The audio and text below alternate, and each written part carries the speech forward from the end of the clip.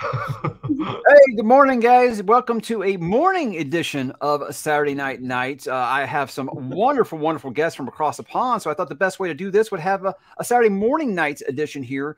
I am joined by just some YouTubers that I absolutely just adore watching on the regular. And I thought, hey, this is a great, great chance to get us all together in the same place and hear how silly my accent is, because I am the only one who has just a plain, boring American English accent. They have very exotic accents, and I love them. I don't think that Petrik needs any introduction, but I'm going to do it anyway. The man responsible for me learning to love John Quinn. Yay! How are you, man? I'm good. I'm good. Thank you so much for making the time with my time zone to invite me on this panel. Really. My pleasure. Thanks so much for doing it. And I actually messaged her to make sure I was saying her name right. Issa from Fun Fantasy Books, just one of the most energetic booktubers out there. How are you this morning? All good. Thank you so much again for having my small channel and me here. Oh, no, you're growing quick. You're growing quick. I'm very excited for you.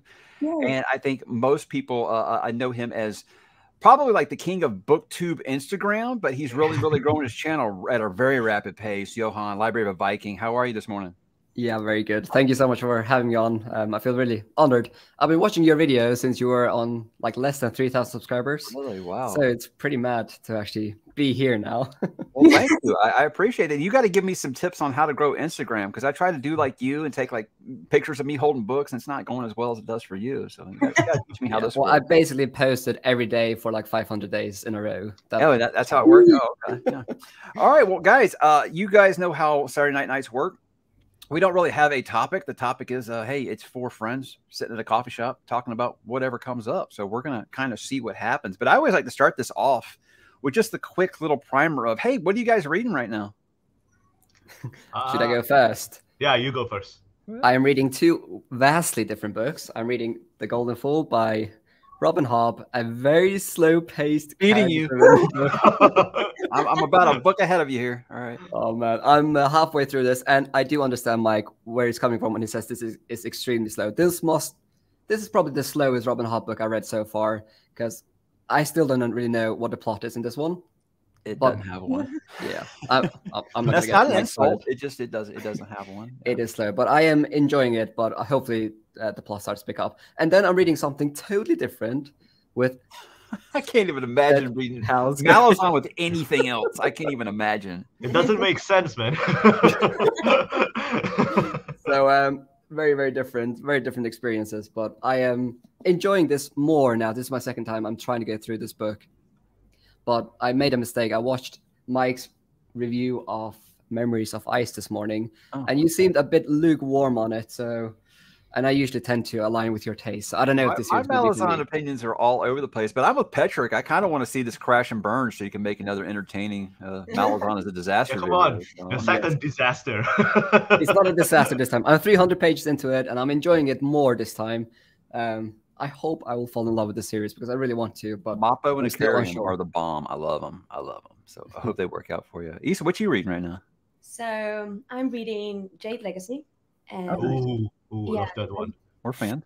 I'm so sad though. Like, I don't want this series to end, and I don't want to feel disappointed. So I was like, I don't want to take it, but now I'm finally doing it. And also really different. I'm reading a middle grade book that Gavin recommended, which is called Frostheart, and I'm buddy reading that. So I just started that, and it's like super cozy, super sweet, and it's like, okay, do I need some bands? Yes, go to Jade Legacy. So I'm like managing both. Yeah, that's me reading something really, really just dark and brutal, like the Mike Shackle books again that Petrik recommended to me. And they're awesome, by the way. Yeah. And then I'm reading Percy Jackson to my kid at night. It's like, wow, talk about perspective. But I think it keeps me grounded, keeps me from being like, I got to go kill something, It's pretty good. Petrik, I know you're probably reading like 12 things right now. At least. I can't actually read too many books at once. At most, I can read two. And right now, coincidentally, I'm actually reading two books at once right now. So the first one is that I'm reading the newest book by James Islington, The Wheel of the Many. Oh, how is it? Yeah. About 35%, so still quite early, but yeah, I'm enjoying it so much. I think you will love this one, Mike. It reminded me quite a lot of Red Rising somehow. Okay. And but it is in epic fantasy version. Yeah. But The other book that I'm reading, I cannot really say that I'm enjoying it right now. This one is A Crown of Swords, The Wheel of Time. Yeah, book 7, and yeah, it's infuriating, man. Yeah. Well, I'll say, Petrik, if you're infuriated in book 7, Oh man, Yeah. it's gonna be bad. But please read it. I want to see your reactions. oh, It's for sure, crazy. yeah, for sure. Crazy. I'm not I've real been big on reading- like the rant videos, but I don't mind salty Petrik once in a Salty while. Petrik. It's pretty entertaining. People have been saying I'm too positive on my channel, so maybe sometimes I should unleash no. that. What is it? So I think that covers everything that we're reading, right? Okay, well, that's great. There's lots of people that are picking up Mike Shackle because I talked about it. Guys, Petrik and Brothers Gwynn, they're the ones who've been. Actually, Petrik hit me up like 3 years ago when we were together. It was brand new, like it was just released. He's like, "Dude, this is right in your wheelhouse." Yeah, I'll get to it. I did. It took me a while, but yeah, it's really good. Man, I've owned the you're first into book it. for 2 years now. So And plus, Mike's an awesome guy. He's really cool.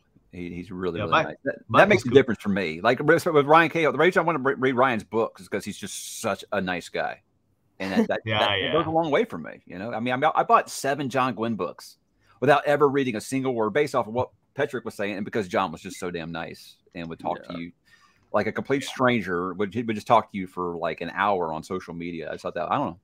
That's a cheat code for me with authors. So authors, if you want me to read your book, that's a good way to start. Look, it cannot hurt to be nice. It cannot hurt. Right. I think so. Read Sword of Truth and No True Anger. Have anybody is Terry Goodkind really that bad, or has it just become like a meme at this point? I don't know. Well, I talked about him in my last video, and people talked about he was like narcissistic and toxic and stuff outside of like his books as well. So I don't know. I think there are some things he's probably said in the past that people are not happy about. But I'm not I really wonder sure. if that's like a people don't like the guy or people don't like the books kind of thing. 'Cause, I mean, I think there's lots of authors. I'm like, not the best person, but damn, they've spent a good yarn, you know. So I've had that before for sure. So I don't know. So I'll find like one person who's really positive on Sword of Truth and wants me to do it, and then I'll have like 100 people feel like don't do it. So I don't know. I don't know. Never really touched it. No, my brother-in-law, he swears it's his favorite series. So I don't know. Yeah, he loves it. He hasn't read that much fantasy. He's read quite a bit though, probably like 30-40 books. He loves it. Yeah, absolutely loves it. But I don't know. They're also really chunky. Like another fun question that I always like to ask guests. I'm gonna start with Issa, since she's like, "Oh, I've got the small channel here." What influenced you to say, "You know what? I'm gonna turn this camera around and I'm gonna do this. I'm gonna put it out there for the public." What was your reasoning behind doing that? What was your choice there? So it was really not that well thought. So I've always loved reading. I have this massive love for books, and also my dad was always an avid reader. He every Friday bought a book for me if I made that book already like read. So kind of like I've always been reading, sharing recommendations with some friends. And when the COVID came, at least here in Madrid, where in Spain, we had a lockdown going on for 3 months. Like we couldn't get out of our houses kind of vibe. And I started reading again, and booktube became a hobby in itself. And I was like, this is so cool. Like, this is so much fun, you know, talking about books, finding people, their community vibe, all of that. And I thought like, yay, like let's do this. Like, because I'm delusional and I thought everything was going to be so easy. It isn't. But it was just like impulsive decision. But I'm happy. Well, we're glad that you did it. Now, when it comes to me, like I like say it's not easy because, you know, there's so much post-production stuff.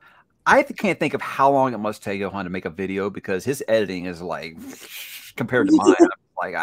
Like you and Jay from Capturing Words. I'm like, I don't know how much time you guys spend in the editing bay, but it's probably more than I do with my entire process of everything, coming up with the idea, reading the book, recording it, and actually doing it. So that a lot of work goes into that. Yeah, totally. I wish I was able to just speak to the camera for 30 minutes, but I just can't. I write everything down that I say as well, so it just takes ages. But it does help that I'm a student, so my schedule is very flexible. So that definitely helps. I don't have jobs. I don't have kids. They say they don't have, you know, much time. So yeah. It's funny you say that because when I started my channel, I was actually back in school and staying home with the kids while I was doing, online classes and stuff to finish my degree.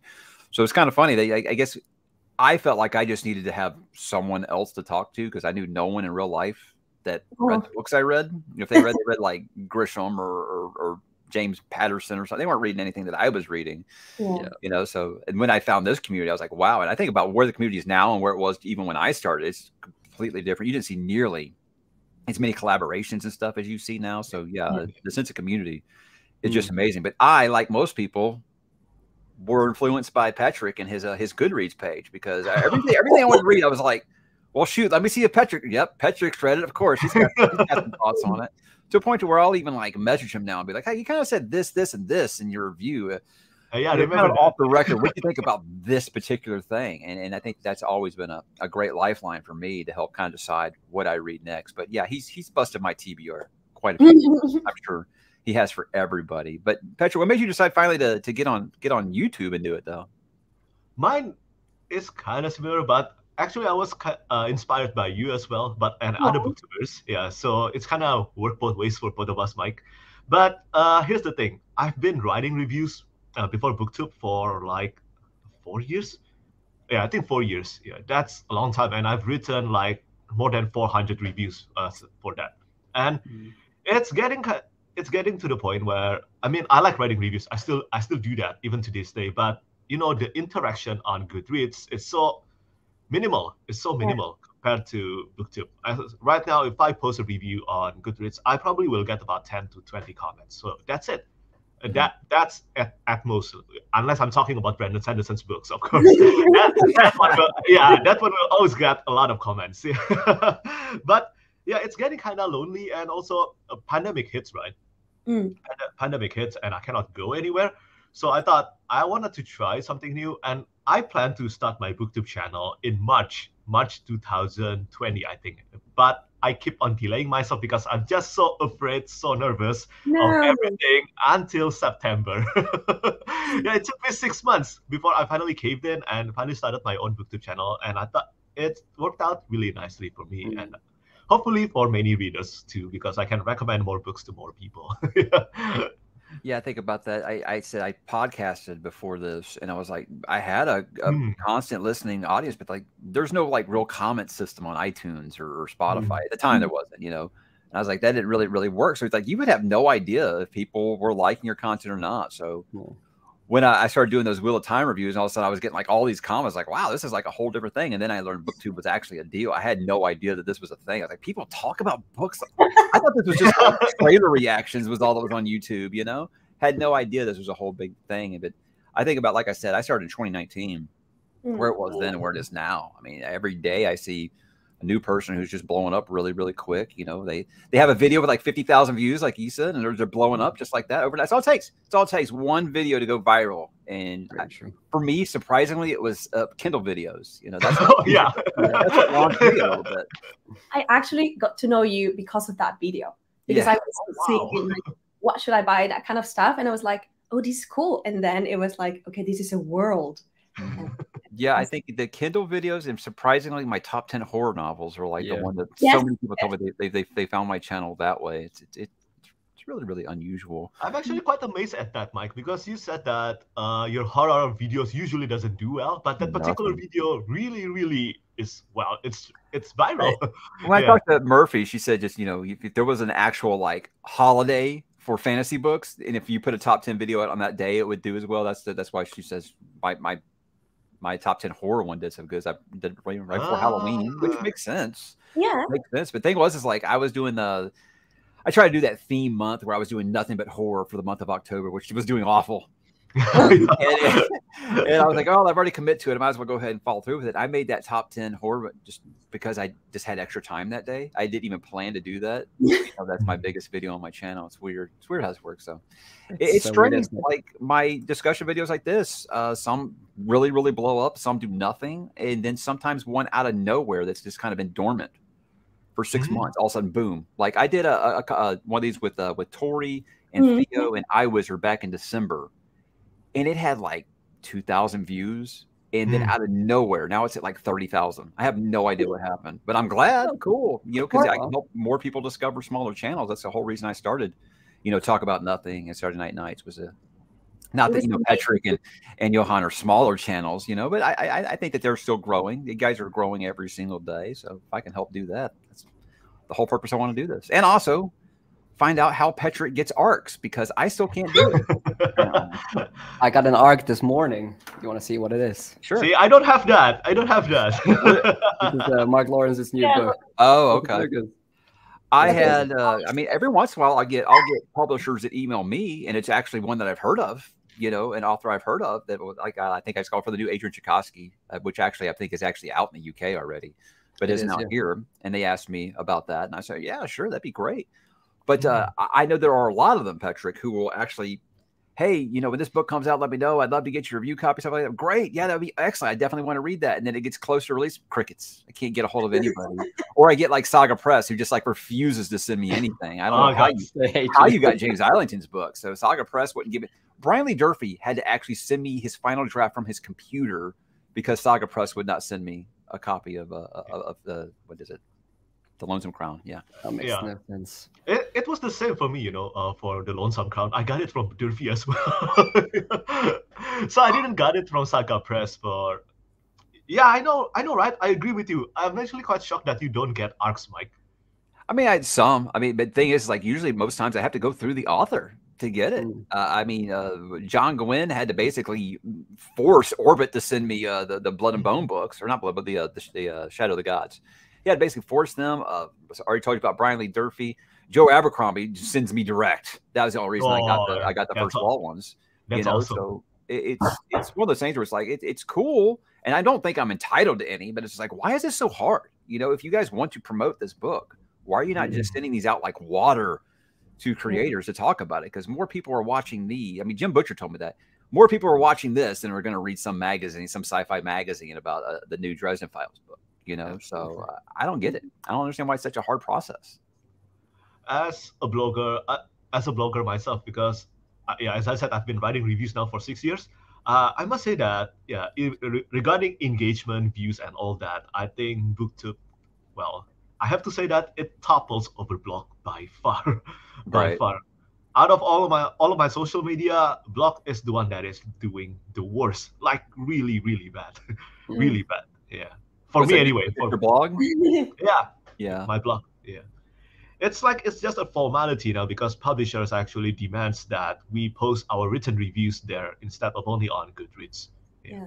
Right. What Philip's saying and Anthony hears that they probably gauge Goodreads popularity. Well, that's why Petrik gets everything. He gets more than he can. I want to say more than he can read, but yeah, somehow he finds a way to do it. So no, it's more than I can read. Really. Yeah, people tell me all the time, "How do you read so fast?" I'm like, dude, I read like 4 or 5 books a month. I might be fast as some people, but I was like, Petrik does 4 or 5 a week. No, people in the audiobookers do like 60 or 70 a month. I'm like, how is 4 or 5 books so fast? I don't know. You guys think you're fast readers? Nah, I don't. I'm really not. Right now, ever since I started my BookTube channel, at most, and I'm really spending all my time reading here, I probably can read 7 books per month. Yeah. Still impressive. Yeah. It's pretty good. But most of the time it's 5. Yeah. Yeah. It really depends, though. Like if it is a book that it's super easy to get into it. Or I also find that if you're already committed to a saga or a trilogy, it's easier to get to like second or third book than if you're studying different books, right?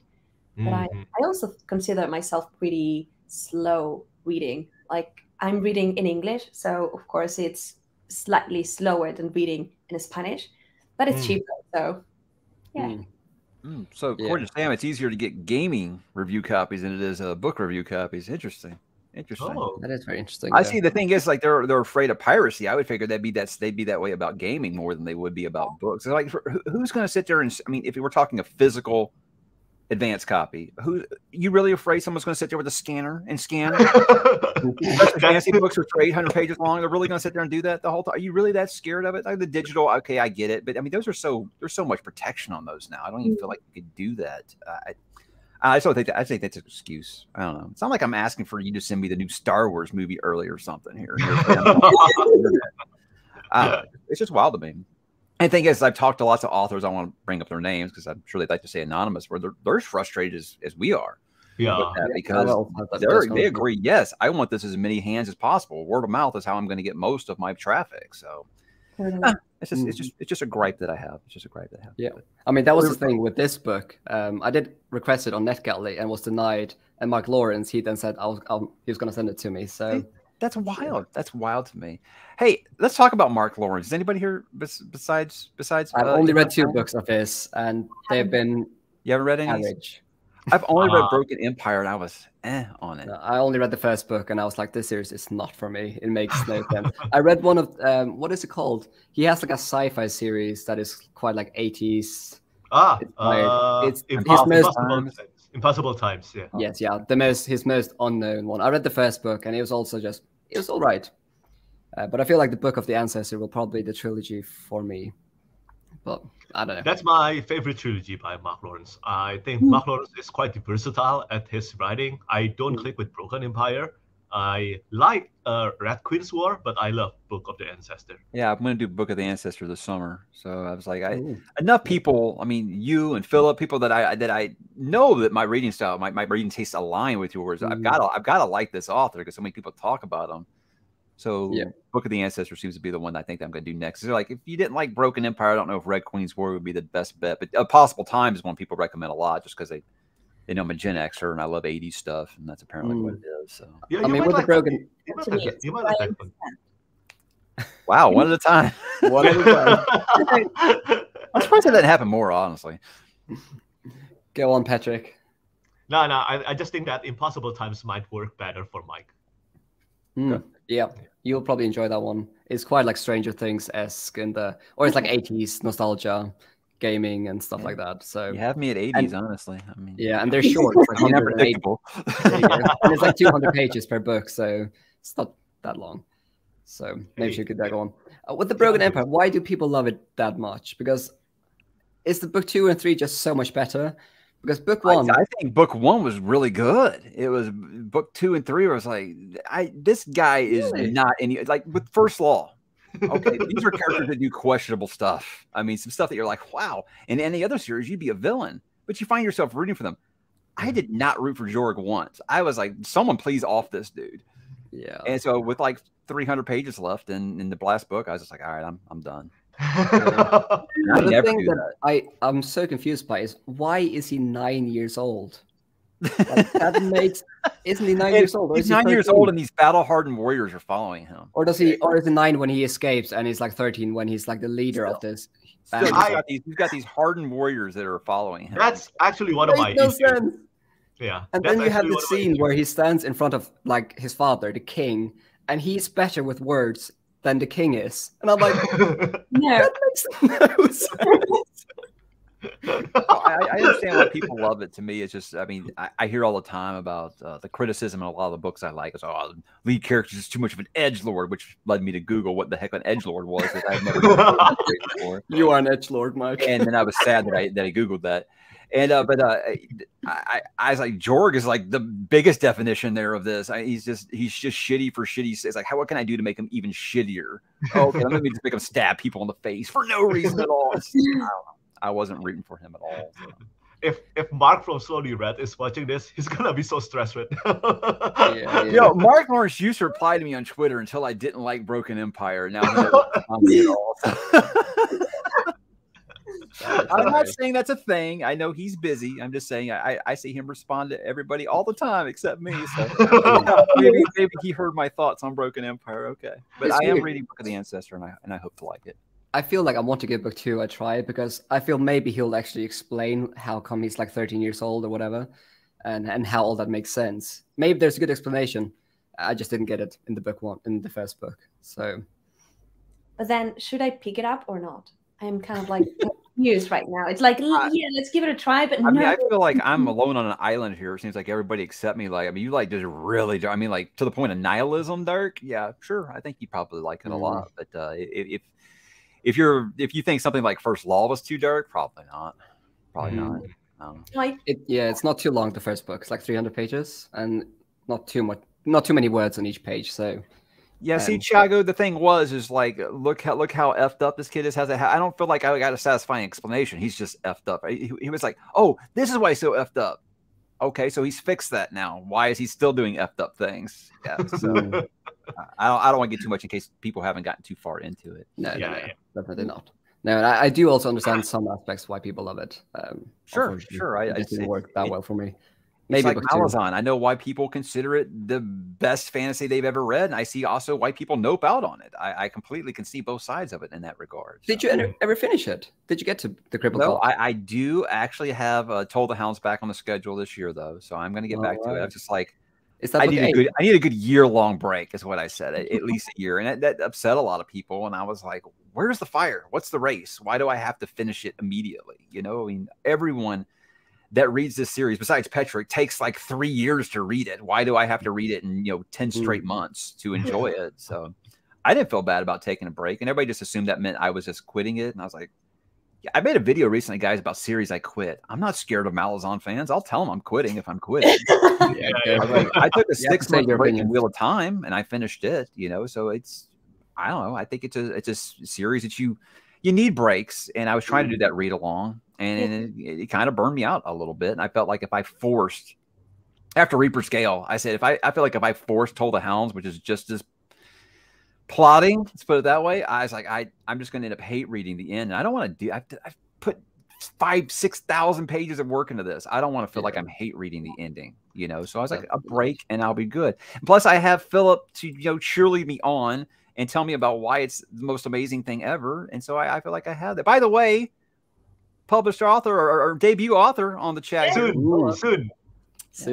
Very, very. My review is coming out in half an hour. So. It's gonna be the last one. I will be last, so I'll make sure that it actually is good when I do review it. It's gonna be great. It's a great book, though. It's a great book. I liked it. Also, I just hope I'm saying Edan correctly, and it's not like Aiden or Edosh or something weird that I'm saying. He's a linguist. Hopefully, I'm saying it right. I say just Eden. Edan. Yeah. I'm saying Edan, but we'll see. I will see. Philip. That's the thing about Philip is he will never correct you. He'll just say it correctly when he says it. That's what I love about Philip. Yes, that is very true. But Mike, would you consider Malazan as a favorite series at the moment? I probably wouldn't put it in the top 10. For me, but it's definitely top 20, and just for the fact that it's so ambitious and there's nothing else like it. I mean, it's one of those things where I say all the time where I feel like a fantasy author is playing it safe, or they're just repeating something that they love. Never once do I look at Malazan and be like, oh yeah, this is just like this book. Never. Never. It's so unique, and I credit him so much for just going for it, because so few authors will do that. And I get why it doesn't work for everybody, and it's really, to me, it's taking a bet on yourself and saying, you know what, people really like these characters. I'm going to write the next book completely new characters. Yeah, I think that takes so much balls to do that, and he gets away with it 5 or 6 times in the series. Yeah, so, yeah. I'm reading that Cascade now, and I was thinking, imagine being the person that has to edit Malazan. That means you have to understand. I just assume he knows what he's talking about. Yeah. You guys agree that you need to be like in a certain headspace and to read it like calmly? Because I've been wanting to read it like for ages now, but I'm always like, well, I don't have like a lot of time. Let's do this on a holiday, and I always push it. So do you guys agree with that? Because I agree. Is coming closer to me, but it's a huge commitment. And it's the most difficult book I've ever read, a series I've ever read by far. It is. I don't think it's an insult to say that Malazan is work. You have to put some work into it. It's like taking a college course. You got to actually pay attention. Like, so many people are like, "Oh, don't worry if you don't understand everything." That's true, but there are things that will come back up. You'll be like, "What? I don't even know what you're talking about." So don't be scared to take notes, guys. I tell people all the time, there's nothing embarrassing about taking notes. Make a spreadsheet with names and locations. Just do it. Or you can share yours if you already have it. Yeah, I might still. I don't know. I did that really, really good spreadsheet when I was doing Wheel of Time, because Petrik, who's going through it right now, could probably attest. There's so many names that are similar. Especially every Aes Sedai name is the damn same thing. I cannot differentiate the Aes Sedai now, right? they're all just angry all the time, and there are so many of them. Right. And here's the thing: when I got to about book 6 of Wheel of Time, I said, you know what? If I don't hear this character's name 3 or 4 times in one ear and out the other, he'll let me know if they're important later. So yeah, that's Man, my thought right now. But I think, Mike, you said, well, this was a long time ago, but you said like Wheel of Time is like taking a master's degree in fantasy, while Malasan is like the PhD of oh, that's fantasy. your doctorate for sure. Yeah. Yeah. It might actually be like after your doctorate and you get your job as a rocket scientist. Yes, that might. Yeah. Definitely. It's, again, people think that's an insult. I never think that's it's an insult. I'll just recommend, and this is coming from me, guys, someone who does an audiobook, do it eyes only, or you're going to be so freaking confused. I mean, even with eyes only, you're going to be, because there's so many names and locations and dream sequences and visions and stuff. You're not going to have any idea if you don't have those pauses between the paragraphs in the book. So that was a mistake I did with Guardians of the Moon. I was like, I'm going to read the physical, but if I'm on a walk, I'm going to listen on audiobook. But that was one of the worst mistakes I made. So I had to stop listening to it. Where do you guys stand on audiobooking? Like how, like what percentage would you say you audiobook versus physical read? Zero for me. Zero. I can't do it. I tried and tried and tried, and still it doesn't work. I tried doing something simple like Dresden Files, and I was like, I don't know what just happened the last 30 minutes, and had to no, I'm just going to read it. Yeah. I mean, with audiobooks, I started at like 1.2, and I've been listening quite a lot of audiobooks in the past 2 years. So I've been able to increase the speed, but it depends on the author. For example, if I'm listening to a Robin Hobb book, I can actually listen at 2-point speed because she says the same thing. Yes, like, she's describing the snow again. Yeah, exactly. But other books, I'll have to slow it way down. So it just depends on, I suppose, on the story. Yeah, but like, I mean, like, say, of all the things that you read, how much of reading do you do via audio versus physical? Let's probably do like 60 physical and 40 audio, I'm guessing. Yeah, a lot of I think Bald Booktuber Scott, I think he's declared that immersive reading is where he'll do both. There's these people I've learned that apparently will listen to the audiobook and they'll read at the same time. I'm just like, I did it for a while, and it's actually kind of like one tip if you want to read faster. And because of course, like you're with a lot of your senses super into the story, and you cannot be distracted, right? Because you cannot like even think, which sometimes is not that good. But I do feel that if you listen and read at the same time, you read faster, and it's way more immersive. At least I've just read one book like that, and I enjoyed it. But it was again like the conclusion of a trilogy, so I already had like the whole world building, everything already sorted out. I didn't need that much time to relax and what is this, what is that.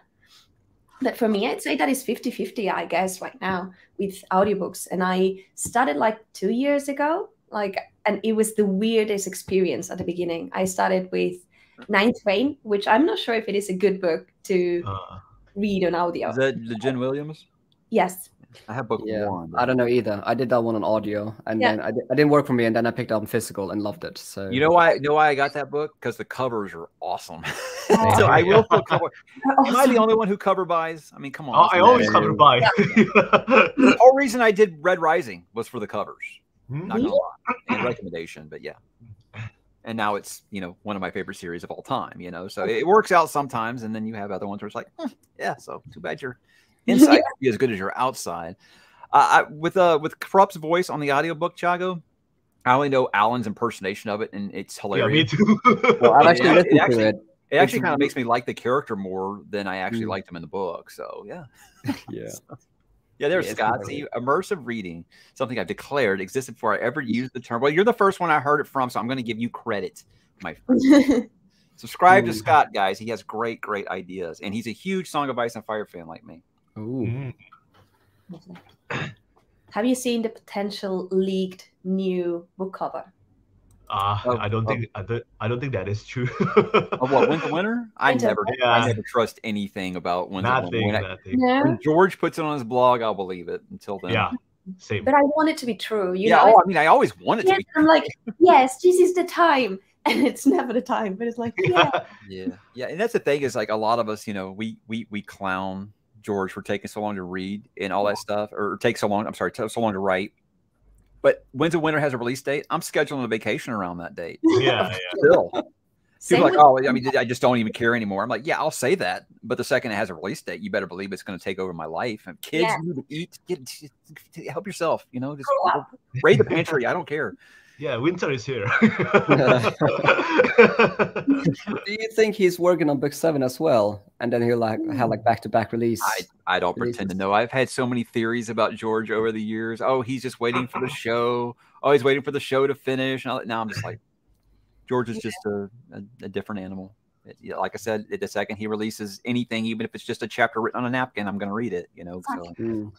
And have you guys read anything else by George? I'm reading Fever Dream for the first time in April. It's the first time I've stepped outside of the world of Ice and Fire of his. So I'm reading that one. I haven't read anything. I've only read 2 books of A Song of Ice and Fire. There you go. Ooh. Crucify me. No. I mean, do you like them though? No, that is only because I read them way back before I got into fantasy, and I was way too overwhelmed with the complexity, and then I stopped, and then I got back into reading, and Library of Viking stuff happened. So I will give it a go, but the fact that it's unfinished is just, I keep pushing it back for that reason. But I will read it definitely someday. I'll pick it up from book 1. Yeah, I'm not too interested in the wild card stuff, which I tell apparently it's just him like co-authoring or editing stuff, but.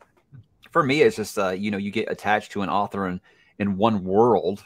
You know, you like, okay, I love this author, but what if it's like Joe Abercrombie, where I love First Law, but then I read the Shattered Season, I'm like,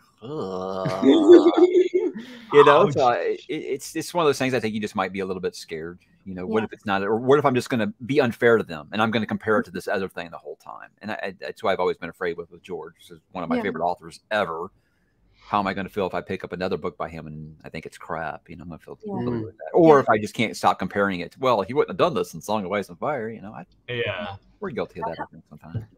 I happen to like Fever Dream as well, but I don't know. I picked it up like a long time ago before Song of Ice and Fire, so I wouldn't know if comparing it now would stand the same way. You know. Well, I'm a big Anne Rice fan, so I love you know, Southern vampire stuff. That sounds like a lot of fun. So sure. Like it, hopefully. Someone asked a question. Oh, do you guys read Scott Lynch? Oh yeah, I do. I recently read Lies of Lamora. It's one of my favorite books now. I know me and Murphy bang heads about this one all the time. Is that I didn't hate the book. I just don't understand why everybody else thinks it's amazing. Same with Name of the Wind. I don't understand why everybody thinks it's amazing. Why it's amazing. And Petrik's like, I got to go, guys. But the thing time's up. Goodbye. A lot of people clown Rothfuss and they clown George, but they never talk about Scott Lynch. And apparently, I know he's had some issues, some personal issues in real life, and I understand that. But here's the thing, also, is I hear everybody say Lies of Lamora are amazing, one of the 10 best fantasy books I've ever read. It is. And then they're like, so what about books 2 and 3? They're like, eh. So I don't hear as much about what Thorn of Emberlane. I think that's why you don't hear as much about that. But if I recall correctly, didn't Scott Lynch turn in the manuscript just like 2 years ago? Yeah. 3. I think 3 years now. Yeah. So I want to blame lockdown, but I'm just like, you think he'd had more time to edit during lockdown? You know. So what's the deal with that? What's going on? I think the thing with Scott Lynch is that he has a difficult time in editing the book. That's for sure now. I mean, it's been 3 years. But right now, he has mentioned that he will release 3 novellas as kind of like a sequel to the 3rd book, Republic of Thieves. And that 3 novellas will lead to the 4th book, Thorn of Emberlane. And also, I must say that probably, this is my assumption anyway, Scott Lynch didn't get that much click because he has always been upfront about his issues since the beginning of the delay. Yeah, and that's not the same with Rothfuss or George Martin, because I think George Martin has always said this book will come out next year, this book will come out next year, this book will come out next year, and then it's 11 years now. Yeah. So I think it's kind of different here. And then Rothfuss, he's almost like worse at this point. Well, I think Rothfuss is just so unlikable because he's just so rude to everybody who even brings up. I mean, he's not even asking about the book anymore. He's be like, "Hey, I really, really loved Kingkiller." He's like, "Yeah, good for fucking you." I'm like, "Dude, calm down.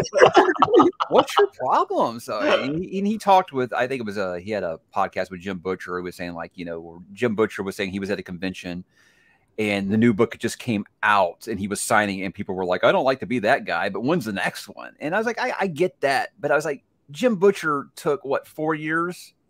he didn't take 12 years. All right. So, and he wasn't, I don't think he was ever rude to anybody about it. So I don't think I think that's apples to oranges personally, but I don't know. I did this thing where he like, didn't he say he was going to like read a chapter or release a chapter or something of Doors of Stone at this charity? And then he didn't do it. And it's been like a year now. Yeah. Dick. Not cool. Yeah. That one is not cool at all. It's a bad look. Yeah, disappointing. Very disappointing. Yeah. I just don't understand. How can you not have one chapter done? After 11 years, right? That's what I said. Years. If after 11 years you still cannot release one chapter that you can eventually edit, then there is no hope for Doors of Stone. Well, you do remember like 3 or 4 years ago, I think his publicist came out and said, I haven't seen a word. And everybody crucified that woman as completely full of shit. Looks like she might have been telling the truth, you guys. It would just be better if you just said, actually, I'm not going to finish this trilogy or something. You think? Well, I think yes for us, but for him? Yeah, no. I think the fact that I didn't was like, I don't really even understand why everybody loves this so much. So it was easy for me to walk. Because I was like, great, that's awesome. Because that and The Gentleman Bastards, I'm like, great, that's just 2 more series that I don't have to fret that are never going to be finished, like I have done with George since the year 2000. You know, so there we go. There we go. But you know what? That's something I get a lot. And Petrik, I don't think you do this because you read most stuff early. Is some pushback on saying I don't want to read a series until it's finished. And I said I don't feel bad about that because I will buy the author's work. I'm supporting the author. I'm just not reading it yet. Like I waited until Greenbone was finished before I decided to read it. You know, there's several series I do that, but then there's other authors like Stormlight Archive where I'm reading it as it releases. You know, I don't think that's just like something I say. I refuse to start a series that's finished. I look at the writer, like Ryan Cahill. Look how fast that guy writes. It's been 2 years and he just released 3 books, and the 3rd book is what, 2,000 pages? Yeah, I'm not worried about his writing speed. So I feel like if it's an author who has a really great output, communicates with their audience really, really well, sure, I'll start a series before it's finished. No doubt. Yeah. I also have no issue with starting unfinished series because the way I look at this, if it's an epic fantasy, and most of the books that I'm reading are epic fantasy, and see, here's the thing with some of my favorite epic fantasy series, reading once isn't enough. Like Song of Ice and Fire, a lot of people say I don't want to start it because it's unfinished. But here's the thing: with Song of Ice and Fire or the Kingkiller Chronicle or maybe like Stormlight Archive, reading it once is not enough. I think you have to read it like plenty of times. If you love the series, and you will do that. And that's how I look at pretty much all unfinished series. And if I start to finish and that series sucks, well, that's good riddance for me. So I don't need to continue. I don't DNF books very often, but I'll quit a series if I read. I think Scott also pointed this out, like when I was talking about Demon Cycle, about why I bounced on that. He was like, if each book you're liking less and less, all the trend line, baby. You know, so I was about a quarter of the way through book 4 of Demon Cycle. I was like, nope, he ain't gonna turn this ship around, and I bounced. I wish I'd done that with Lightbringer earlier than I did, but you know, that's like my whipping boys there, Brent Weeks and Peter B. Brett, just because I think they're both talented authors who just lost their way. I mean, I don't mind starting unfinished series as long as I know there will be a story recap in book 2. Oh, that would be amazing. Yeah. I'm with Petrik there, man. They've got to make that the norm. They've got. I mean, even like, or even if they don't, look at what Richard Swan did with Tyranny of Fate. Put a recap of book 1 on his website. It's not hard to do this, but I'm like, a lot of people are reading the Emberblade sequel book, the Shadow Casket. They're saying, I don't remember anything that happened. And I read it 5 years ago, you know. So, and there's no recap at the beginning of the book. I don't think. When I read that in Lycanius, it's like, this is brilliant. Why doesn't everybody do this? Especially with Lycanius, because it helped me understand some things I didn't understand. I actually binge read Lycanius, and I still read that recap. Yeah, right. Yeah, and TV shows have been doing it for years. I'm sorry, Petrik, I wish he'd released a recap of book 3 so he could clear some things up. Okay, I'm sorry. What were you saying?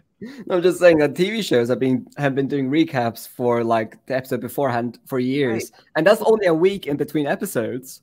I'm like, it makes no sense, man. But I would love to ask you guys. Well, I'm putting you on spot, but what is one of the best books you read this year so far? And you can have a think. I would say it has to be either The Grace of Kings by Ken Liu, which I loved, or Age Old Sin by Daniel T. Jackson, book 2 in the Ilborn Saga. Have you heard about Illborn, Mike? Have I read what one? Which one? Have you heard about Illborn? No. Illborn. Daniel T. Jackson?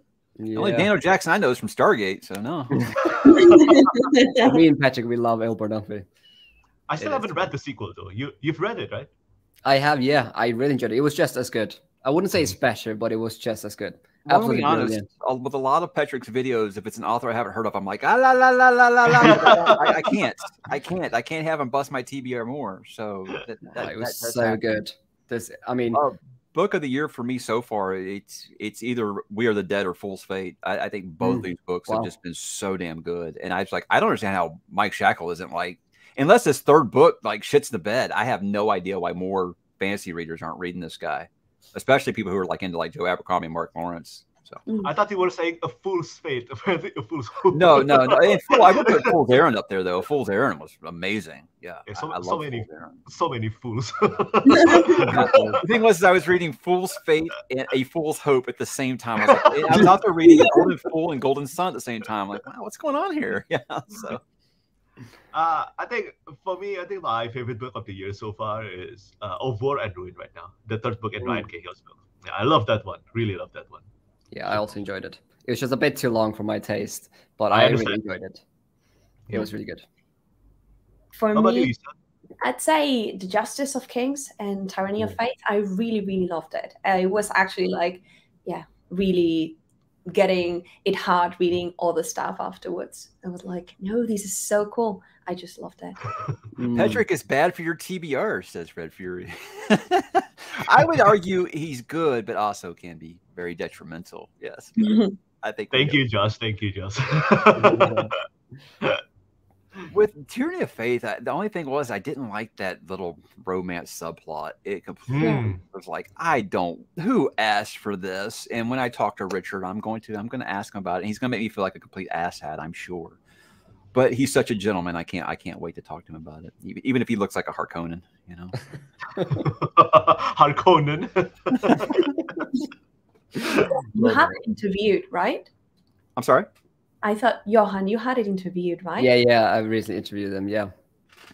Yeah, we talked about just having them come on the channel, just kind of BS, because it seems like when I have an author on, if we just talk about just their book, not as fun. Because when I had Jay Kristoff on, we just talked about whatever, and it was a blast. So yeah, I think maybe I might kind of move to that format. But except I am supposed to be having R.A. Salvatore on pretty soon. That one's going to be try to be professional, because that's awesome.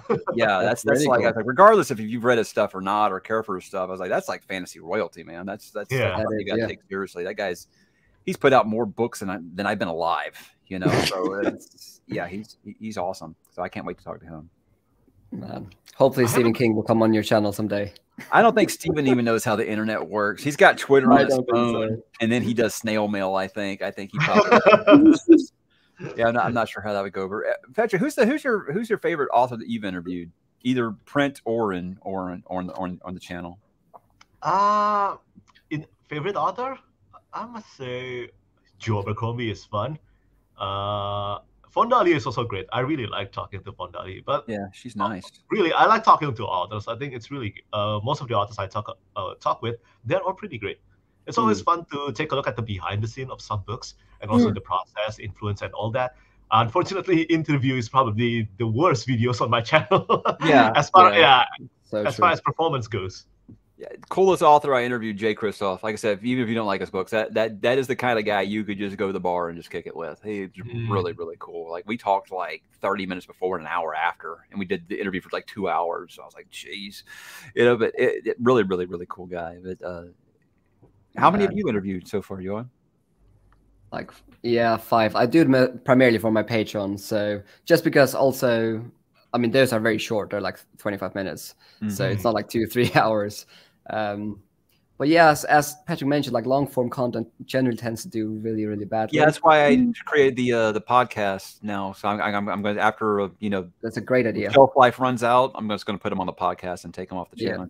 I have had one with Ryan Cahill, which did quite well, but that was because we talked about how to be a successful self-published author, basically, and that was the title of the interview, and that did quite well. That guy's cracked the code, huh? Yeah, I mean, if you title it "Interview with Ryan Cahill," you'll probably get like 10 times less views. Right. But the focus was self-publishing. So no, that guy's definitely like cracked some kind of code or something. Because like someone was asking me like, well, he seems pretty popular now. Is he like, has he actually gotten published? I was like, I don't think he wants to. I think he's having plenty of success doing this his own way. Yep. So. But he's basically, I mean, the books are great and he is great and he's working really, really hard.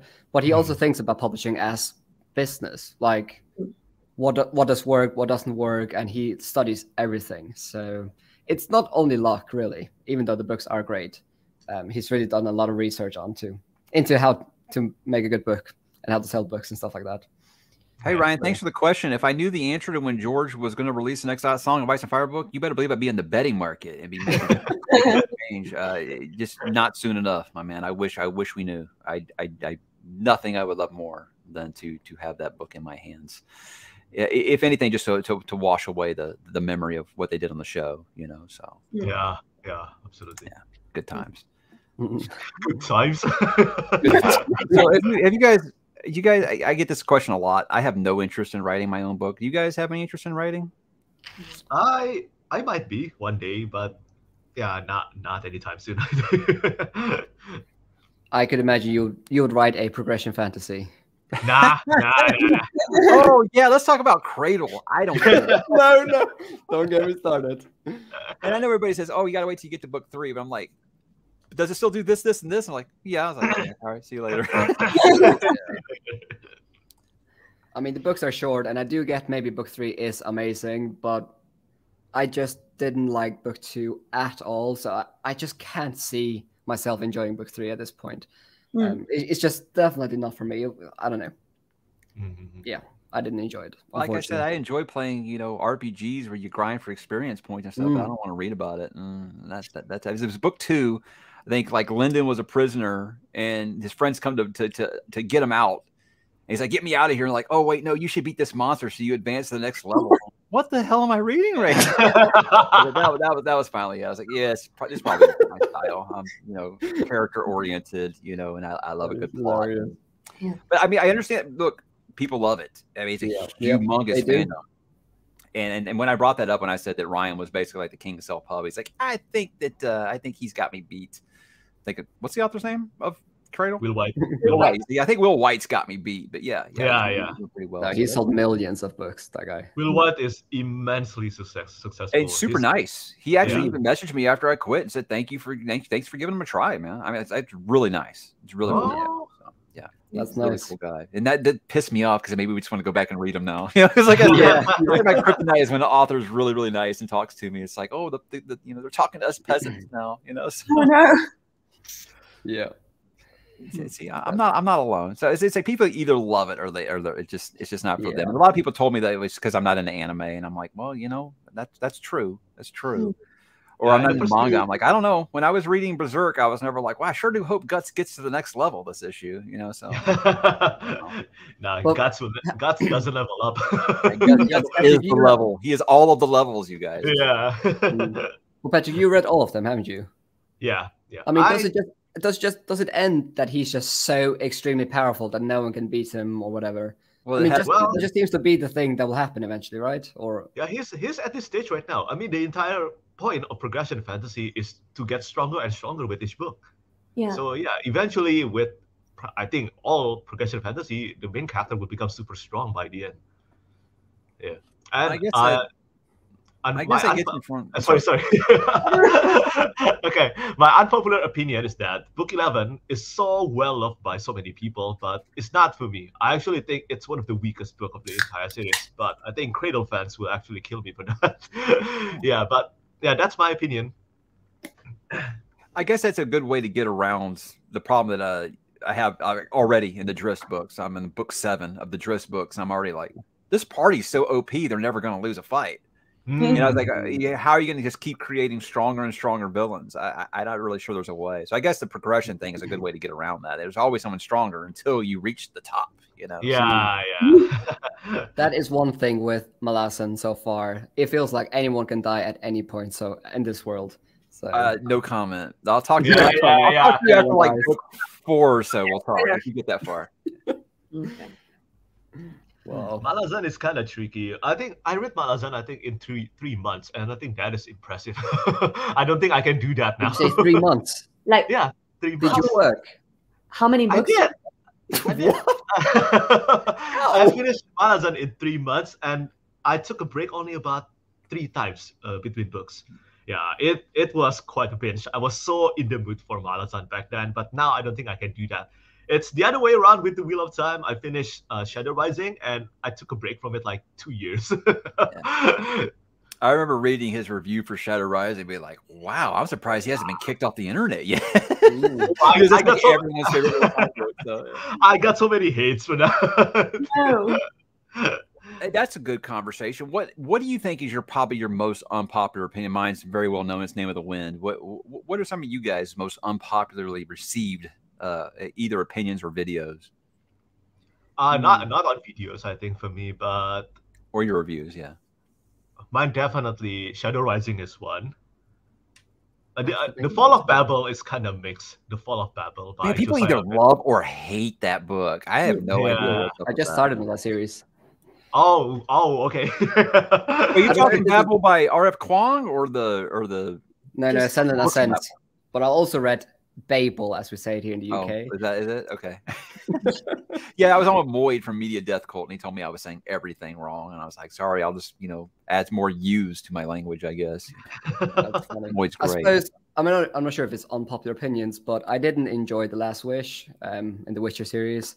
Oh, and I loved Book 7 in the Dark Tower series. So wow, that is something. All right. Do you have one, Isa? Or do you just love everything? No, I'd say I don't like Name of the Wind. I mean, I don't think it is for me. Yeah. No, Mike's happy. I mean, I want people to love things. What I even said in that video was like, I just don't get it. And people will tell you, oh, you just didn't understand it. I will tell you to your face, no, I guess I just didn't get it. I just didn't get it. I didn't understand why people love it so much. But I believe that a lot of people that, came up reading Harry Potter, that was like their first step into real actual epic fantasy. At least that's what I feel like. So it's maybe be some nostalgia to them or something. That's the only thing I can figure, because I have no idea why everybody loves it so much. No idea. Agreed. Ooh, another one.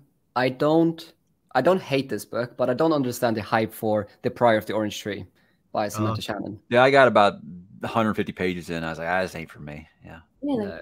But I will read the prequel, and I look forward to it. But yeah, I liked it fine, but I think it had something, right? Like the descriptions were beautiful. I think the setting was phenomenal, but at the same time, I like the characters. They suffered. A lot of stuff happened to them, and it was like, no idea who you are, right? Like I didn't felt that connected to them, but I enjoyed it. I'm thrilled for the new book. I'm not sure if you guys have already read it. No, I received a physical arc like 5 months ago, and I haven't picked it up. I feel quite bad about it. That's something I feel bad about, is when I complain I can't get arcs, and then I get one, I don't have time to read it. Like I got the new Rockio like 6 months early, and didn't get a chance to read it until like close to release date. So the way I justify this one is that she's become a bestseller already with this new book. I mean, she's fine without me. She's sold hundreds of thousands of copies already, I'm sure. Who is this? Samantha Shannon. Oh, okay. She's got really, really pretty covers. The covers are beautiful. She used to go by SA, right? SA. That's her that did the City of Gold or whatever books. That's Chakraborty. Okay. Yeah. All right. Yeah. They have similar looking covers. I think that's what I'm thinking. Yes. I did get her books just for the covers, and I haven't read anything by her yet. Chakraborty. Yeah, it's the same cover artist, so yeah. Yeah. That person has found their calling. They're very, very good. They're very, very good. I think it's cheat code a little bit, putting like a little bit like that reflective foil on the cover. It's just they're so hard to resist. Very, very I actually bought A Day of Fallen Night already. That's the second book by Samantha Shannon, without reading Priory of the Orange Tree. It's fine, right? It's a prequel, so Petrik, look at this comment. Oh wait, Shadow of Bone. I was thinking of Bone. No, you're right. Shadow of Bone. Never mind. I read the first 2 Shadow of Bone books, and shocker, it wasn't for me. And I knew that going in. It was one of those things where I said, "Hey, I'm going to watch a TV series because I believed in the showrunner." Yeah. And I said, maybe I'll just give the books a try. So I know, and yeah, no, it's everything that I can't stand about YA. But I knew that going in. And I'm not going to dunk on it because I know it wasn't written for a 42-year-old man. I know that it's not written for me. I get that. But yeah, I think though that Six of Crows, it's very good. Like that's what I've heard. And the thing is, on the show is I love the Six of Crows characters. Yes. So I was like, everybody. That's why I was asking. Did she get better? Is basically what I was asking. And I don't ever dunk on an author's writing style. I would say that YA fantasy, one of my problems is I feel like they have great ideas, but their methods aren't quite exactly what I'm looking for personally. Yeah. And so I was like, did she improve her writing? And everybody says the Six of Crows is very much like a Mistborn level of fantasy, I think. And that's something that could be interesting, because I don't look at Brandon Sanderson and say, oh God, this stuff's so grown up. You know, I don't ever say that. So I don't think everything has to be super grown up for me or whatever. But you know, if the world isn't ending and we're fighting about which two boys I get to choose from, that would be something I'd be in favor of, you know. Although Ben Barnes, I get it. It's a handsome man. So. That Six of Crows leans way more mature.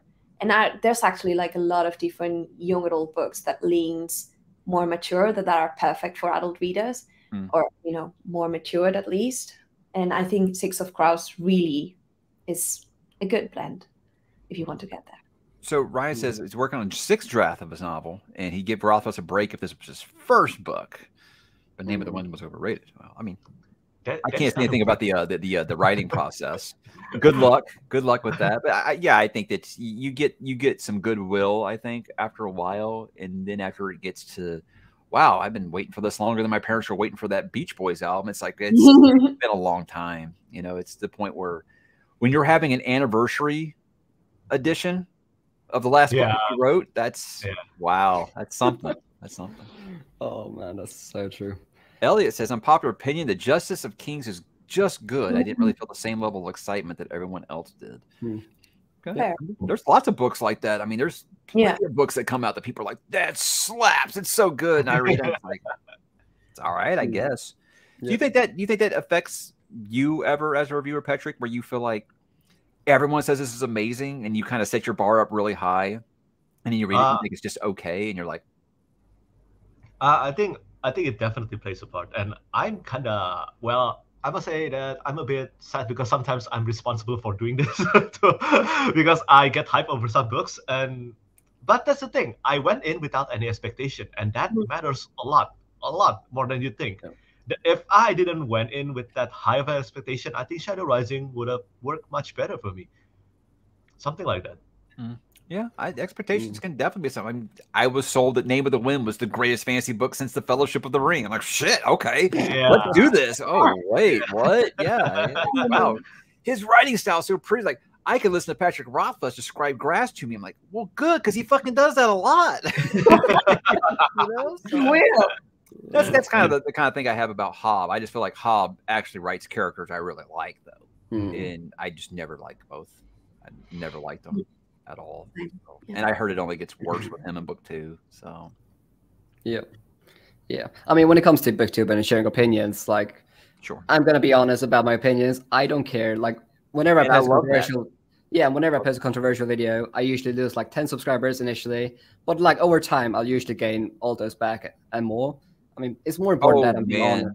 I look at the analytics sometimes on my review of Rhythm of War by Brandon Sanderson, and I think it was at like negative 50 subscribers last time I looked. I was like, really? I was like, I didn't think I like eviscerated. I just said it's by far my least favorite Stormlight book yet. It's so weird because the book community is the most wholesome and like welcoming community I've ever been in, but then you have some people that are just strange. When I was reading Wheel of Time and I was doing these videos, I mean, every video was like a celebration. Really, they love to see new people reading the series. I mean, you're probably experiencing this right now, Petrik. They love it. They love seeing people experience it until you start criticizing it. And the thing is when you start Wheel of Time, every single one will tell you it's really great, but books 7 through 10 are really, really tough. They're really, really tough. And yet when you get to book 7 through 10 and you have criticism, they fly off the handle. They can't handle it. So everyone loved those videos I was making while I was making them until I got to book number 11, I think, and I just went off on how I couldn't stand Egwene. And all of a sudden, I was the worst. I was toxic. This was not the series for me. And I'm like, what the hell? So, I appreciate that. I always appreciate people who are going to be honest, even if you know. If you're being honest, you're not like, oh, I'm just going to have this contrarian opinion to get it. I mean, if you're being honest that you don't like something that's probably pretty popular, it's dangerous. But I appreciate that. I appreciate the honesty, and that's why I always say I'm always going to be honest in these things, even if you hate it. I'm never doing it to get attention. Guys, if I wanted to do videos to get clicks, I know what kind of videos I would do. And they wouldn't be, oh, I didn't really like this Brandon Sanderson book. That's suicide if you're trying to get clicks, guys. So yeah. That's very true. But I loved when you did those Wheel of Time videos. I was like 2 books behind you when you read them. That was way before I started my booktube channel.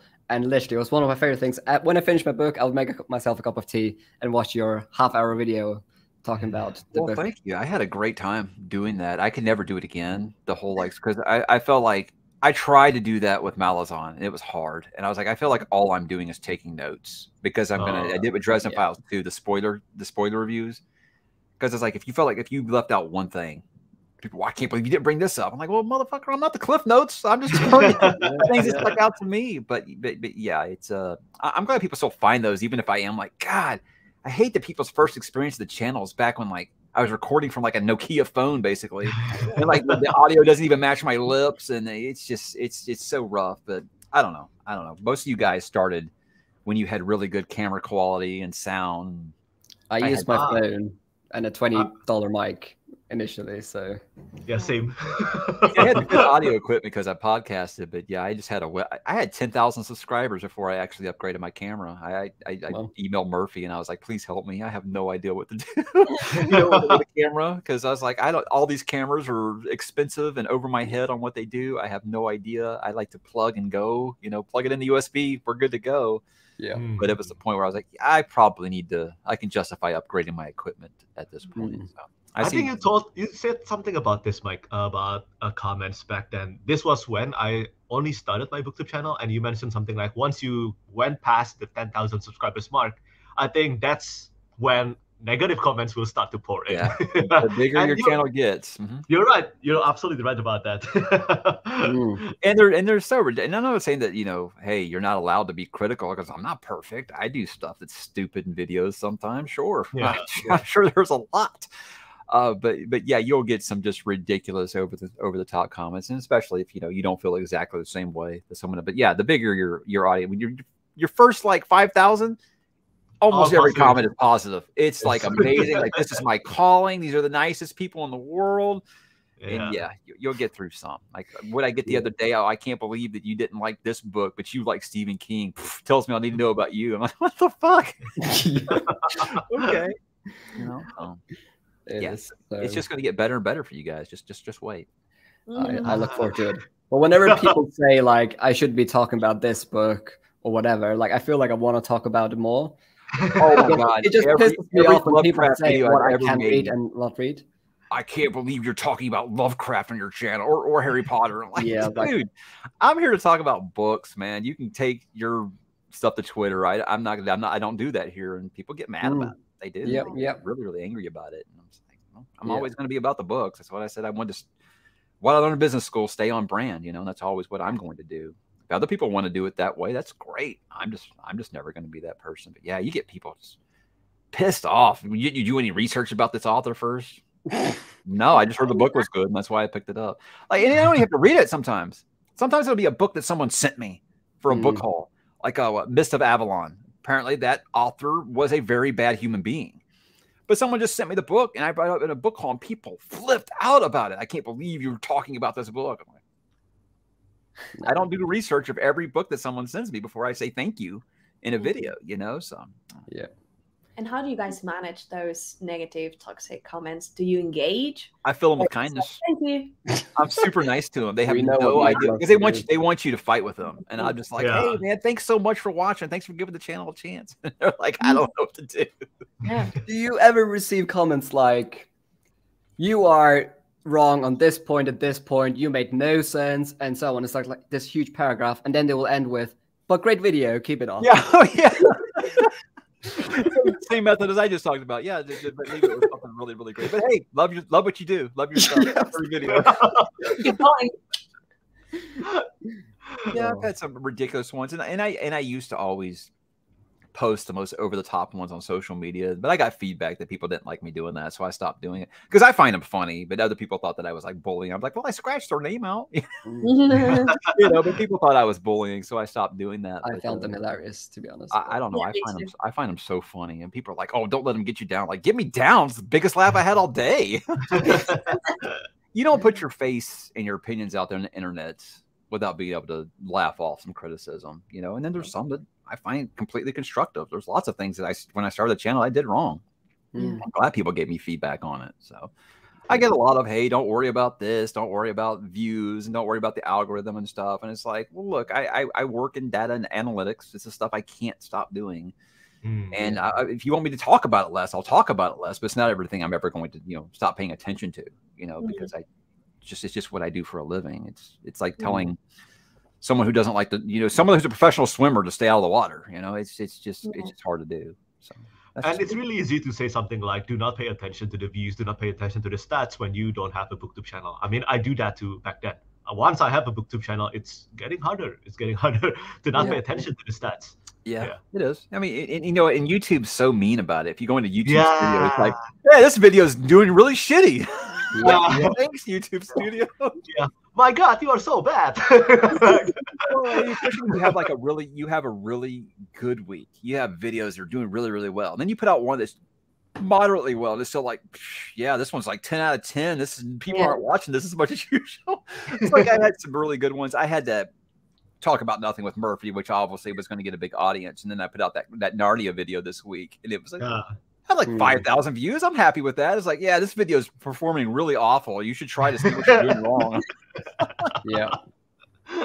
And how do you guys feel about that? Like, I've always been curious about the impact that it has on mental health, right? Like, it's always, don't look at the numbers, but it's there. And analytics made it super easy for you to digest how well or how bad you're doing. So I think working in it helped me, be ready for it and things like that. But yeah, I won't lie and say I mean, I don't let comments get me down like ever. I think the only thing that bothers me sometimes is when a book that people know I love and they'll have like a big group get together to discuss it. No one asks me, but outside, no, it's just normal stuff for me. I don't let it bother me, but I won't lie. There will be some times where you spend a long time. And Yoga probably attest to this. You spend a long time on a video editing, doing something really, really creative, and you're really, really proud of it, and it gets like 1,500 views. Yeah, it bums you out. It bums you out. Totally. In my mind, there's kind of like this matrix of the videos that I like to do, and then how it is perceived by the audience, and I can never tell. Like, there are videos that I've just really enjoyed filming, editing, everything, and then it's a hit for people, and it's like, whoa, fantastic. But there are times where I invest like no effort, and everyone is like, this is amazing. And the other way around, it's so like, I'm so bad predicting. But is it hard for you guys to see, like maybe this month you've grown less, that kind of stuff? Like, do you pay attention to that, or do you get? I mean, who likes seeing those red arrows when you go into YouTube analytics? For me, it's weird because it's like my views and my engagement, all that stuff will all be up. My subscribers are down, and I can't figure out why. And that's just something that's just kind of been happening.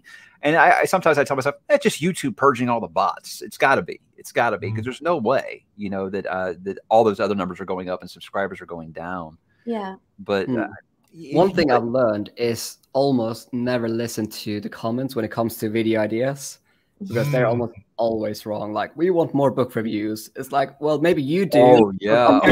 You would have thought everyone wanted me to show my coffee mugs, and then no one gave a shit.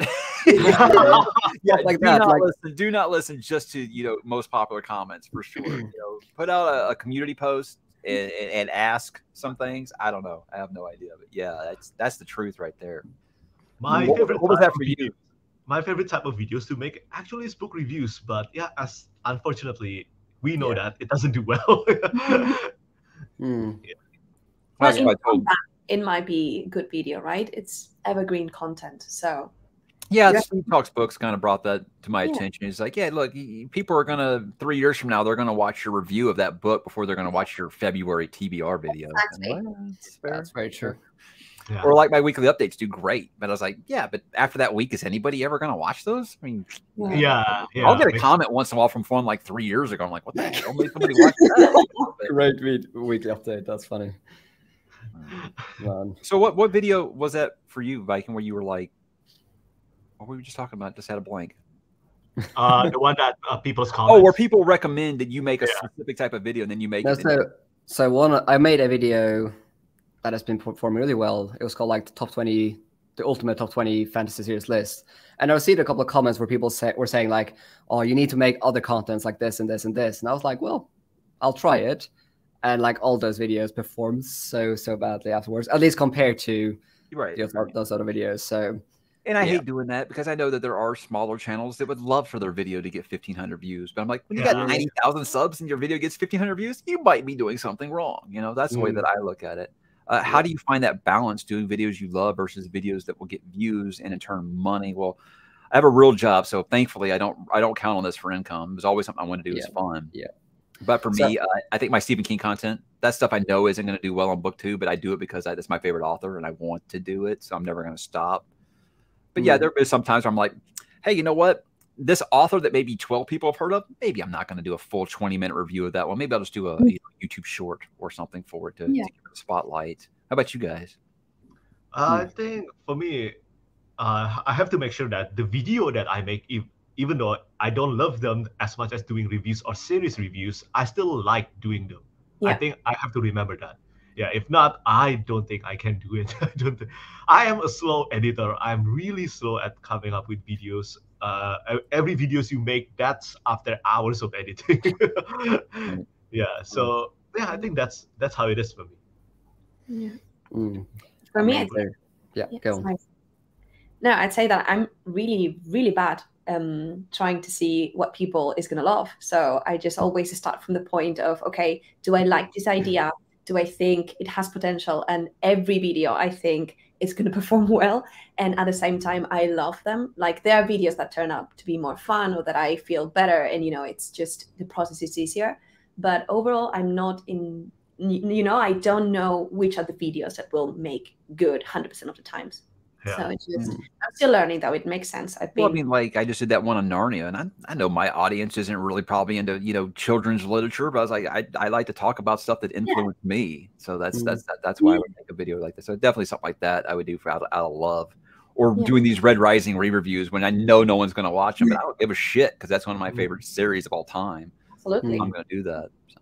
Yeah, I think the most important thing is that you make videos that you're passionate about, and then you just don't really. But obviously, I know the analytics and stuff is important. But yeah, I mean, maybe sometimes I think about I do have some videos that I think might do really well, and then maybe I'll do a book review in between those two videos. Because sometimes I do want to do a book review because I know some people appreciate them, but also because I enjoy making them.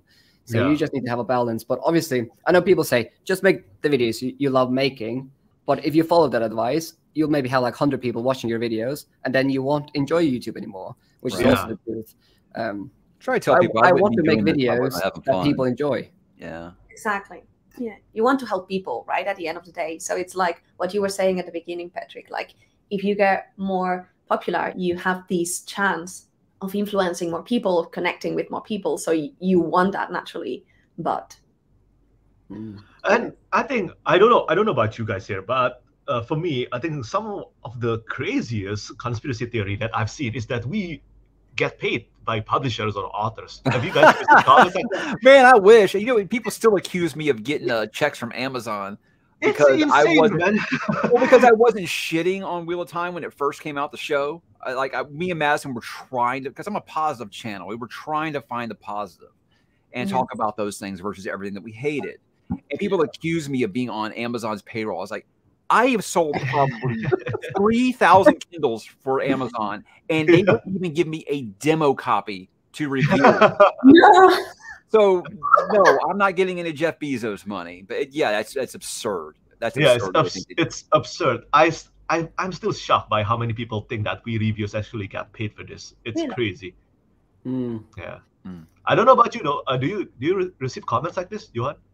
Sorry, I've gotten them. Yeah. You got them right, Mike? Yeah. Oh yeah, all the time. I mean, especially if it's a book that I really liked and no one else seemed to very much. It's like, oh, Yeah, I yeah, know that it's- such and such author, you know, the payment went through. Yeah. I wish.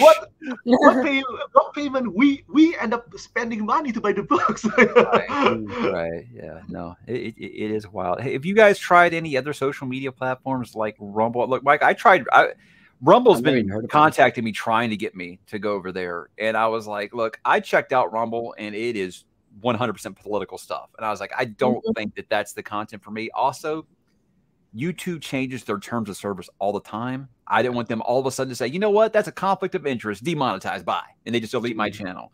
And I don't back up my videos. So if I lose this channel, I lose all my stuff. So no, I'm going to keep it to, like, I tried TikTok. I'm not the content that TikTok's looking for. Instagram does really good. I think not as good as Johan, obviously, but my reels do pretty good on Instagram, but my photos, okay. But no, that's pretty much it. And in Twitter, I just use to, you know, talk to other, but I think that Twitter gets such a bad reputation. But if you take advantage of the block feature and the mute feature, it's actually quite good. You can get into a nice book community on there. I feel like it's a really good. I love Twitter for a lot of things, but I think out of all the communities, I think Twitter is the most toxic. Oh, no doubt. Like I said, you got to take advantage of those tools that they give you to really clear all that out. But before I decided to go back to Twitter, I decided, okay, well, first, I got to grow up. I got to quit letting other people bother. Basically, if I wouldn't say it on my channel, don't say it on Twitter is kind of how I said. And second, just only talk about books, talk about positive things on there. And I feel like you attract a lot less negativity if you just every tweet is something positive, unless you're bitching about sports like I do. That's about it. Yeah. I mean, I did create a blog, but that's going to be deleted in 3 months' time. I haven't posted anything there for like. I used to do a WordPress page way back when. I realized that me and like my podcast co-hosts were the only ones who were going to it. And I said, well, yeah, I can get rid of this. So Issa, you have a Twitter account I saw, but I don't think you use it, do you? No, I actually, I mean, I love technology and all of that kind of stuff, but with social media, I've always been kind of like aware of the impact that it has, right? Like there was a lot of people like in Twitter, very toxic. And I had like a personal account and it was like, no, I'm not using this. Then Instagram, I'm liking it. Like there's a lot of people there, but there's a lot of stuff. With all my check to Petrik. What check, Tiago? Next, you'll tell me they did not keep us inside just to change the batteries of all the birds because they are not real. What in the world are you guys talking about right now? Whoa, what is this? Now, Ryan, I do get contacted all the time by a lot of self-published authors. That's new, but you're telling me that like real, like big name AAA authors are going to be contacting me? I think the only time that's ever happened is when Jim Butcher's publicist contacted me to ask if he could be on the channel. I'm like, yeah. That's the only time that's ever happened to me. I've never been contacted by anyone offering a paid review. Never. And I don't think I'll reach 1 million subs. You're very sweet. Thank you. 100,000 is like my goal right now. So yeah. You're almost there. I think you'll reach that. Yeah, it's slowed down, but I am still on pace to hit it this year. But you never know. One day YouTube might decide to wipe out probably the 60% of my audience. It's bots. If we're being honest. But I'll stop making fake emails now. Then. Yeah. When I did start, I have this channel and I have my own personal one that I just don't do anything on. It's just like for work purposes and things like that. And when I did first start, I always watch my videos from my personal account thinking it would give me one more view. Yeah, I did that as well in the beginning. Yeah. It's interesting things. Yeah, so I was like, maybe I just create like 1 million different emails and I can have 1 million views. So see, if I was really dedicated, I could do this. And I'm sure they have programs and stuff to do that, but I was like, nah, that wasn't really what I wanted to do. I wanted to, because like I said, I could have made videos that I knew would have gotten my channel to grow faster than it has probably. But I just wanted to be organic. I wanted to feel like, hey, these are people who are interested in what I'm going to do and stuff. And sometimes I do consider some of the recommendations, like, hey, maybe cut the time of your reviews into half. And I'm like, I don't think I could do a book review in 10 minutes. I don't think I could. Because I'll do 20, 22 minutes, and I don't feel like I'm able to talk about everything I want to talk about. And then I get people like, oh, you didn't talk about any spoilers. I'm like, yeah, because nobody that hasn't read it wants to hear spoilers. And people who have read it are like, I don't watch reviews because I already read the book. I'm like, well, shit. Yeah. I actually found it. Sorry, go, Petrik. No, we cannot win. Just want to say that. Yeah. I was going to say that a few months already back, I saw a post that you did on Instagram, Mike, for how your analytics went and how you started, and it was like slow growth, and then it started to pick up. And I was like, okay, there's hope. And I found that really encouraging, really. So now that you're saying that it is slowing down, it just, for me, it's strange because, of course, I'm so much smaller. So, you know, your growth to me is like nuts. And I think what happened to me is like mine exploded during lockdown. You know, people were home. There was more people doing stuff. And I was doing Wheel of Time, which is a humongous community. So it slowed down really after that to where it's been steady, but I've never had real just like bursts. But the first third of every year is always a really slow time for all creators. It really, I don't know what they change at the new year or what happens. I think, like I said, I think they just purge a lot of the dead accounts and stuff. So it looks like your analytics are bad, but really your growth is probably the same. They're just purging a lot of things that are kind of dead at this point. But yeah, it can be discouraging. It can be discouraging, but just know it's peaks and valleys. You're going to have good times and bad times as a creator. And, you know, as long as you keep that engagement up in the comments, your channel will grow. When I first started and I could keep up with it, I was like, and I wasn't working a full-time job.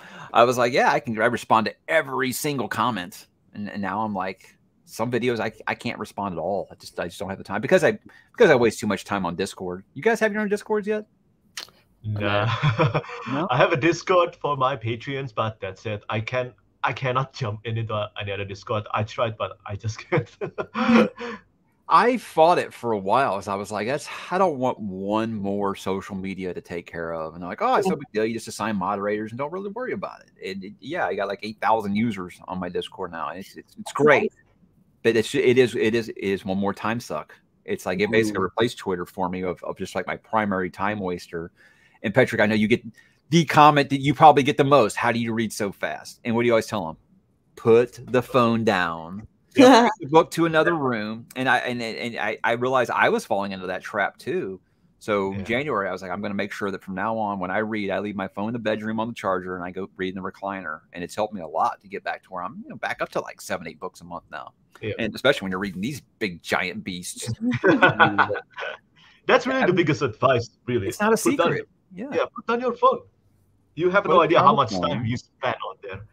Put down the phone. Don't watch so much TV. Like so many people spend so much time like, oh, well, TikTok's great because it's 60-second video. Yeah, but you watched 300 of them. You've just spent 3 hours.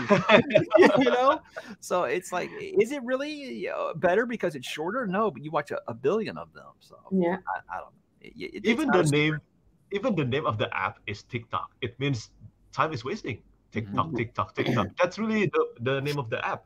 So I don't game as much as I used to unless I'm playing something with my kids. I don't. I mean, I will. There's a new Zelda game coming out, and I'll do it for that. But it's rare. It's rare that I have like a game take over my life. I don't watch a ton of TV unless there's something new out that me and my wife want to binge. And even then, we kind of binge it over a weekend. So yeah, you put the phone down, and you'd be surprised how much time you have to read when you don't do those things. Because I mean, I would say the average person wastes 2 to 3 hours per day just blah blah blah on their phone, right? At least. More. So when people say, how on average, how long do you read a day? I was like, it don't really work like that for me because, some days works, bitch. Sometimes my kids are being kids, and I want to make sure that I'm being a dad and stuff. But other days, it's like, I read like 4 hours today because I didn't pick up my phone. I didn't turn on the TV. Everyone's doing their own thing. To me, it's not a secret. Yeah. Yeah. I wonder sometimes, getting back to the booktube video and stuff like conversation, I sometimes wonder what booktube is going to look like in 2 years' time. Because as Mike mentioned earlier in this chat, it has already changed so much just in the past 2 years.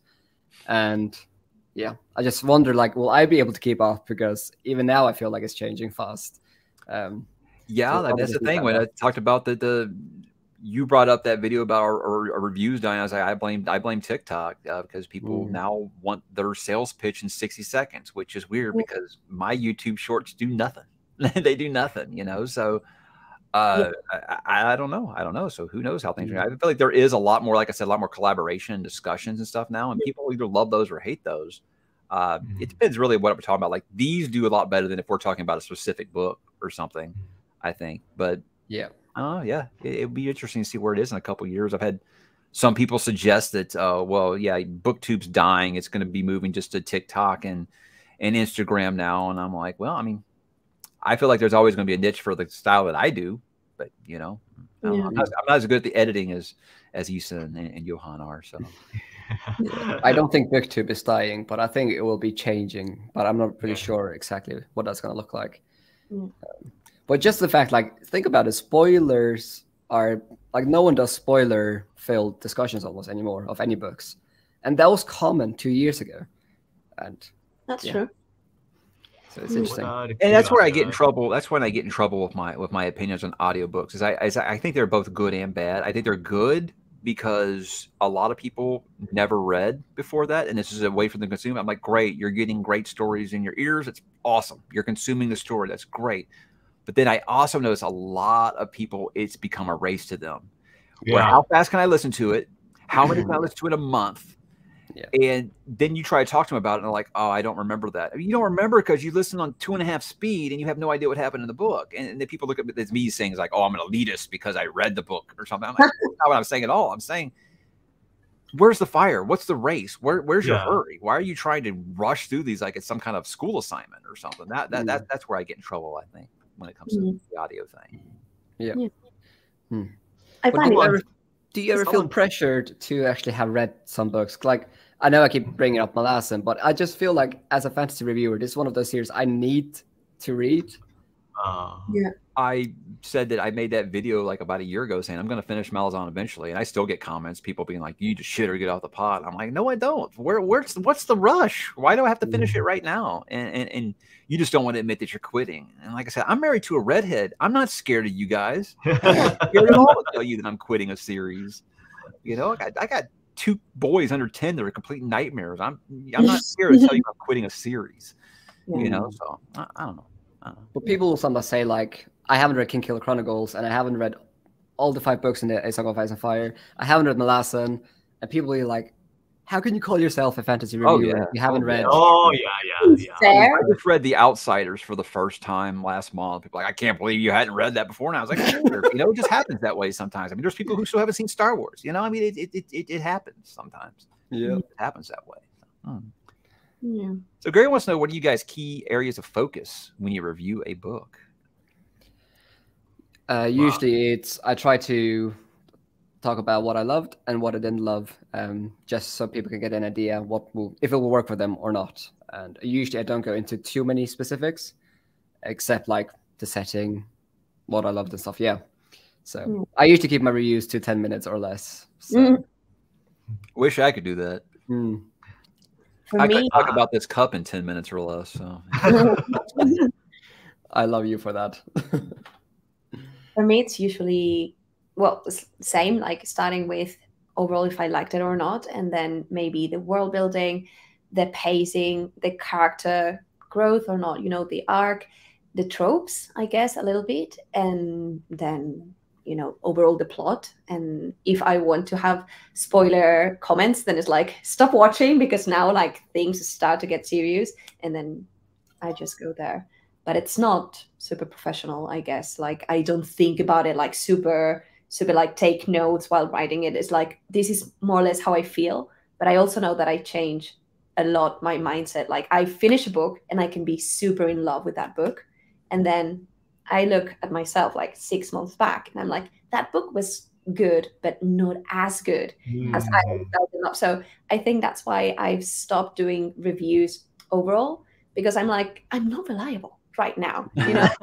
Like, I always give things at least a week to think about it. Yeah, sure. Like, I got a comment once that it was like, but you said that you hated this book in another video, which was actually fact checkers. Oh. Yeah, you're growing if you're doing the fact checkers. All right, all right. To be fair, I hated the Poppy War. Like I read it, hated it, and it was like hating strong feelings for like 6 months, and then it was like, dude, if I hate this, maybe it's because it's a good book. And I started to change my feelings toward the book, ended up loving it. But it was like, you make up your mind, you know, like if you hate it, you hate it. And I'm like, no, I don't know. I changed. I'm not sure. What about you, Petrik? I'm more or less the same as you. Usually I stated why I started reading this book or started reading this series. And then after that, I go to the premise, the plot, the themes, and of course, what matters to me as a reader, because I want to know about these things when I start reading a review. So that's what I put in my book. So I read the characters, do I like them? And then were there any action scenes? How was the world building? How was it detailed? And regarding prose, I don't know whether this is the same for you or not, but I'm not too fussy about prose. Whether it's accessible, whether it's purple, I don't care. I really don't care. As long as it gets the job done, then that's what matters to me. I know that people, especially with Brandon Sanderson, people plague him so much for his simple writing. I don't feel that way. I think it is impressive that I can enjoy an epic fantasy series with such an accessible prose. Something like that. It depends on my reading mood. But yeah, that's what I put usually in my reviews. Usually, I'm so glad you said that, because with me, it's like, hey, if I'm noticing that this person, like Robin Hobb, I notice, wow, this is a really nice string of words she's put together here. Then obviously I know, hey, that's probably someone that's got a better writing style than I usually read. But I never will say, well, how was the prose and the stuff? No, never. I'm not a prose snob at all. Same format I've always had. What makes it good or bad? Why you should read it, and it's like my final thought. It's always something I've always done since I created that formula, I guess you'd say. But and even with that, it's like it isn't necessarily things that I thought were great or bad. Something that as the reader might find, it might not have bothered me, but I got to bring them up, kind of thing. That's the best way to do it. So just really more, it's like a parental advisory, explicit lyrics kind of label on it. So like, hey, if this is the kind of thing that upsets you, yeah, it's in here, you know. And when you read a lot of grimdark, you're going to have to say, hey, there's a lot of this, this, and this that I know that a lot of you do not like, and I got to let you know it is here. Yeah, that's how it's always worked for me. That's interesting with the prose, because I generally also don't really care. But in the case of Robin Hobb, for example, I mean, everything is so slow paced. But since the writing is beautiful and I love the characters, I'm okay with it. I think if the writing style was very, very accessible as well in the realms of the Elderlings, I might actually have DNF'd it. But the writing style and the characterization is what is actually helping me push through those very, very slow moments. I think it depends on the book and the story they're trying to tell. It does, I mean, if we're reading Brandon Sanderson, he's talking about magic system in Steven Erikson prose. Yeah, I'm gonna DNF that. Yeah. Do you ever find your guys forgetting plots with series? I think looking back, because we read so much, I think I'll have a hard time. But someone will say, hey, what do you think about this one part in this one specific 10-book series? And I'm like, I'm having a hard time recalling it just because I read it 3 years ago. Yeah. Lately, I found myself forgetting names that I should remember really, really easily, just because there's some of these authors I'm reading have 200 characters in their books. And I'm like, yeah, you know what? I can't remember that third Lannister cousin's name. You know, it's not because I didn't read it. It's just because I've been reading so much more. And when you get my age, you got to move some stuff out to put some new stuff in. You know? All the time, I can't remember what I did yesterday, but I can remember, you know, the succession of the line of Kings of Gondor. Like no problem at all. You know, but I can't remember what I did yesterday. I think that's just a memory almost full kind of thing for me. How about you guys?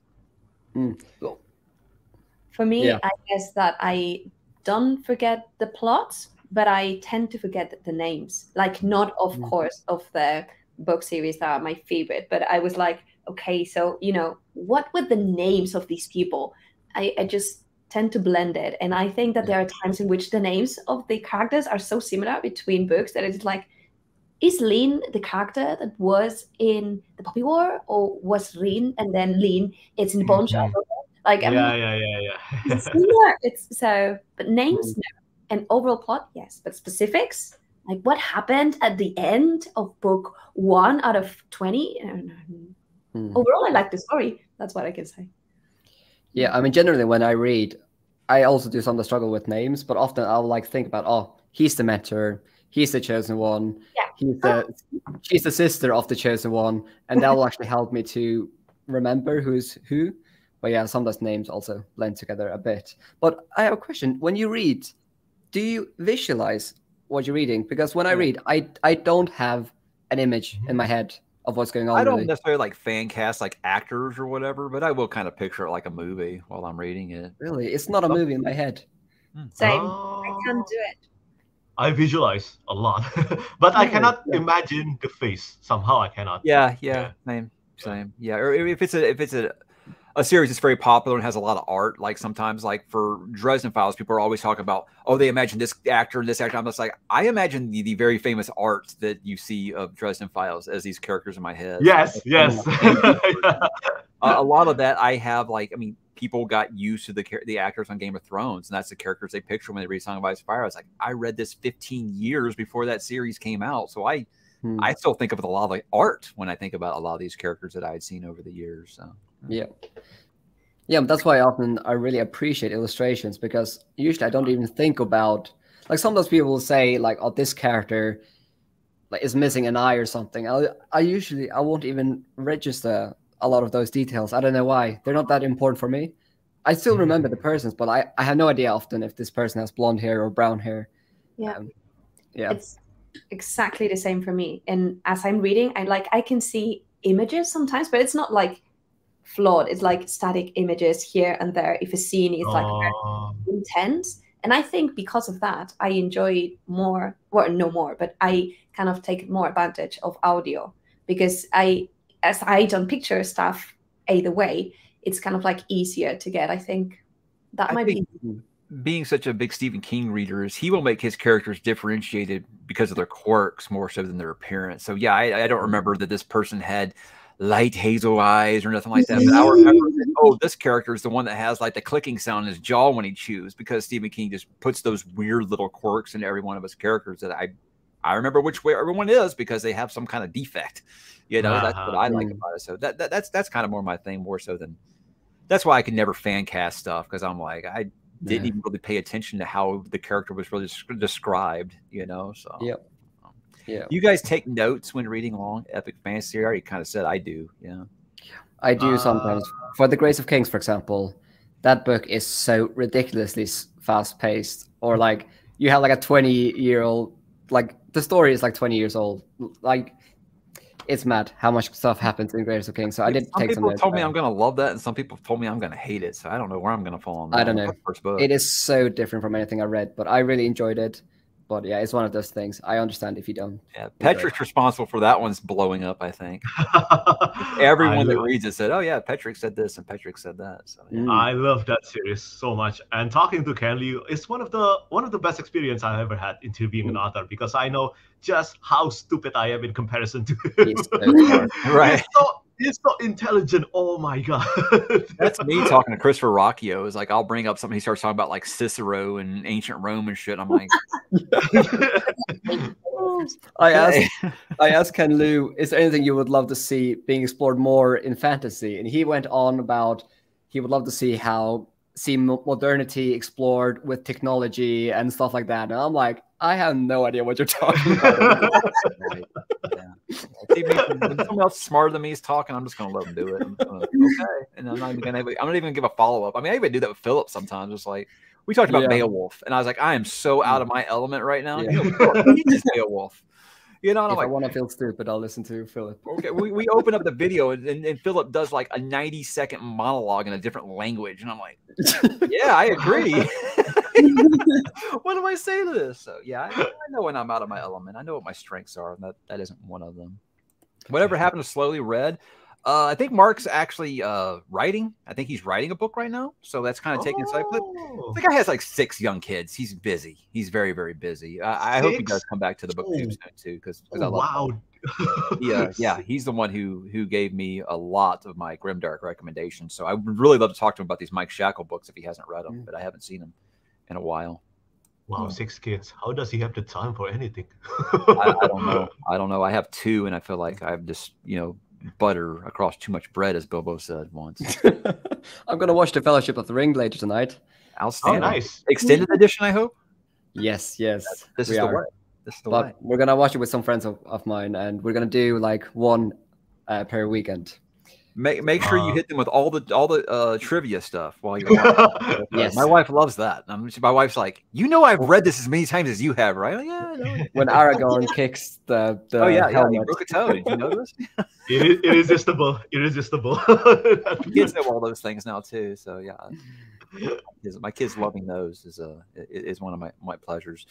What are some of you guys? I guess we're talking about something that's not book related now. You guys have like favorite movie or favorite TV show, anything like that? I always say this is a fun discussion because I feel like it could go any way. I actually have a lot, but I cannot just choose just a few here. Sure. Yeah. I don't have like a huge amount of favorite movies, but I did watch a couple of months ago Midnight Mass, and I loved it. Oh yeah, Mike Flanagan's a genius, man. I thought it was so good. I was like, it's so underrated. The exploration of faith and religion and stuff like that. It was just so well done. And it was scary. The character was great. Yeah, Midnight Mass. It's underrated. Midnight Mass is the best Stephen King story not written by Stephen King ever. Because that guy's Mike Flanagan's a huge Stephen King fan. And Salem's Lot was his influence for that. And I love it. I love it. So good. It was really good. And I also really enjoyed The Last of Us. Yeah. I didn't play the game. I think Mike didn't enjoy that one. It's fine. I just don't think it's like mind blowing like everyone else. I'm like, oh great, so it's just doing all the stuff that Walking Dead did, a decade ago. Great. Yeah. I would say that I enjoyed The Last of Us. It's not as good as the game, but I think it tries to be, it tries to do what it can in 9 episodes, and I think that's my thought. It's not bad. It's just okay. It's just fine. I enjoyed it. Like, it was slow, and I enjoyed more the video game, but I think it was fine. And I really enjoyed back then Westworld. Like, I feel that right now it's a TV series that is like, it happened a long time ago, and the last season wasn't as good. But that first season was amazing. Yeah, Westworld for me was absolutely a gem, really, back then. I know. I have one. It is Dark. It's probably my favorite sci-fi series. Dark, incredible. Yeah. The whole 1 to season 3, you enjoyed it, the whole package, or just all fell in? Okay, all of them. It's just amazing. The amount of plotline that the creators kept in his mind is just insane. It's plot twist after plot twist, and it all makes sense. It's amazing. I think that was the first show since Lost where me and my wife were like getting out like the big board and writing like theories and like drawing timelines and family trees and stuff to try to figure stuff out. Yeah, Dark was so good. And that's why it makes me sad that 1899 didn't do that well, and they got canceled. And they even really got to do anything with it because those guys have a planned beginning, middle, and end before they start, and I don't feel like enough TV show producers do that. No, very true. I absolutely love the Wheel of Time adaptation. I hope you're being serious. No, I'm just kidding. Petrik was shocked. Oh dear God. Pretty much anything that isn't on Disney Plus, I'll give it a try. I'm just so over Disney right now. I feel like Mandalorian was the only thing they had left that I was even trying, and even my kids don't care about it now. So I think we might be done. Episode 3 was a dud. Episode 3. Yeah. Two. My oldest didn't like that Mando was basically, as he said, just a little baby. He was getting beat up the whole time. And then this last episode, like both my kids they looked like I was holding them hostage. I was like, you guys, we don't have to watch if you don't want. We don't, like, no. And they both just bolted up the stairs. I was like, wow, okay. Wow, that's bad. You even lost my 10 and 7-year-old. Things might have went off the rails. So until they ask to watch it again, I'm not sure we'll go back. I know that I'm done with MCU, though. I'm done with MCU. I quit. Besides Spider-Man, I haven't watched anything since Endgame. I was like, that's the perfect ending. I don't need any more. I don't need to see Michael Jackson's backup dancers after he died. That's how I felt about it. After Cap and Tony are gone, I was like, it's cool. I've got my full arc now. I'm happy. And I walked away, and I know everybody wanted the party to keep going, so I understood why they believed in it, but I was looked at as like a curmudgeon. Because I have no interest to watch the fucking Eternals. Sorry, no interest. Or Shang-Chi. I was like, this isn't the stuff that I grew up reading. I was like, they might get my interest with X-Men because I love X-Men, but I don't know. I feel like a reboot honestly would help them out immensely. That is one unpopular opinion I have about. I love fantasy, but I'm not a huge fan of superhero movies. There are very, very few I've enjoyed ever. I grew up just begging for these movies to be made, and now I'm begging for them to stop. I mean, I just wanted these things made so bad. Like when I was younger, I would have given a finger to have a Justice League movie. And then when we got it, I was like, oh, guys, stop. We need to stop this. It was bad, though, so. And that's why I'm like now where I'm like, I will watch anything that is original, that is not a rehash, that is not a remake, that is not superheroes. I was like, I like Succession on HBO or Severance on Apple TV. I was like, these are shows that are just completely fresh and original, and I love this. So I was like, that's what I'm watching. No, I'm not watching season 2 of Loki or something. I have no interest in this, guys. So, but if you're enjoying it, I don't want you to wet blanket. You know, enjoy it. Enjoy it. Yeah. I did enjoy the Batman movie because it was just so dark. Yeah. Batman, Spider-Man, or Superman, I'll still watch it because that's just been like my thing since I was a kid, and I can still share those with my kids. But yeah, all the extra MCU is just too colorful. It's too wholesome and family friendly for my taste. But the one that you're saying is the last one, the one that the most recent Batman movie. The one Batman. I actually thought it was great. Yeah, Robert Pattinson. Yeah. I really enjoyed that it. one. Really evil. I loved it. Now, look, guys, Scott, I feel like that Scott is, I don't say he's an easy critic, but I think he can pretty much enjoy just about anything. So if Scott is taking a shit on a movie, it's pretty rough. And when he saw the new Ant-Man, he was like, my God. So there you go. I'm older than all you. I'm the point where I'm like, I like movies that aren't just special effects, computer images. I like movies with, actors in it. So, actual physical items. So maybe, I don't know. That's why I love Top Gun. Top Gun was so good. Top Gun was great. Dune, so much practical effects that I love that. So I love Dune. Yeah, I loved more than the book. Yeah, same. Ooh, okay. People always think Mike's gonna kick me off now. Always think it's gonna hurt me, but I tell people all the time, I expect people not to like Dune. It's like I never say, Dune, read it, you're gonna love it. I'm always like, people have different opinions on Dune. It clicks for me, but it took the 3rd time before Dune clicked for me. I've only read it once. I need to give it another read because I get it's not for everyone. Yeah, when Petrik gave it 3 stars, I was hurt a little bit, but that's just because of his influence. That's all. but it is true. This is another example of the kind that a book is super hype, because people just call Dune the greatest sci-fi. So I went in with that expectation. I want this to be the greatest sci-fi I've ever read. So, but it didn't happen because I love Red Rising more. Red Rising's great. Red Rising, and I think you'll love Sun Eater when you get to it too. Because I said I feel like what I said with Sun Eaters, I said, imagine Red Rising if it was written by Petrik Rothfuss. Yeah, that really got me. That really got me. A lot of people are like, oh, it's Dune meets Name of the Wind. I don't get that at all, but I can see obviously Christopher was very influenced by Dune for sure. I don't think that Name of the Wind has the rights to a character telling their life story. I think Dickens was doing that long before Petrik Rothfuss did it. That's the only comparison I see to Name of the Wind right there. But yeah, it's a series I think you'll eat up. And I'm jealous really that you've waited, because you can just fly through it and you don't have to wait the year between books like I have so far. Yeah, not too long, right? I think the series will be completed next year, right? He's completing 6 and he's working on 7 right now. But he's such a fast writer that it'll be here before you know it, I think. Before we go though, I do got to ask Isa a question. And do you drink a lot of caffeine? Oh yeah, absolutely. Because I watch your stuff sometimes, you and Alan especially with this, and I'm like, God, I'm like a corpse. These two have so much energy. How do they do this? And I don't know. It's amazing. You guys just have so much energy. Maybe you're just vibrant and young, I guess. I drink a lot. I used to not drink coffee at all, but now I cannot survive without coffee. I need to drink at least 2 cups a day. Just 2 cups. Oh, man, 2 cups before 10. Yeah. I'm just drinking 1 now. Like I used to 5 per day, like 3 years back, and I started to get super anxious at work. I was like, come on. And not just that, but I have a job that every day I have like tons of meetings. So it was like super stressful. And I was like, coffee needs to go away. And I just had 1 and then tea or something like that.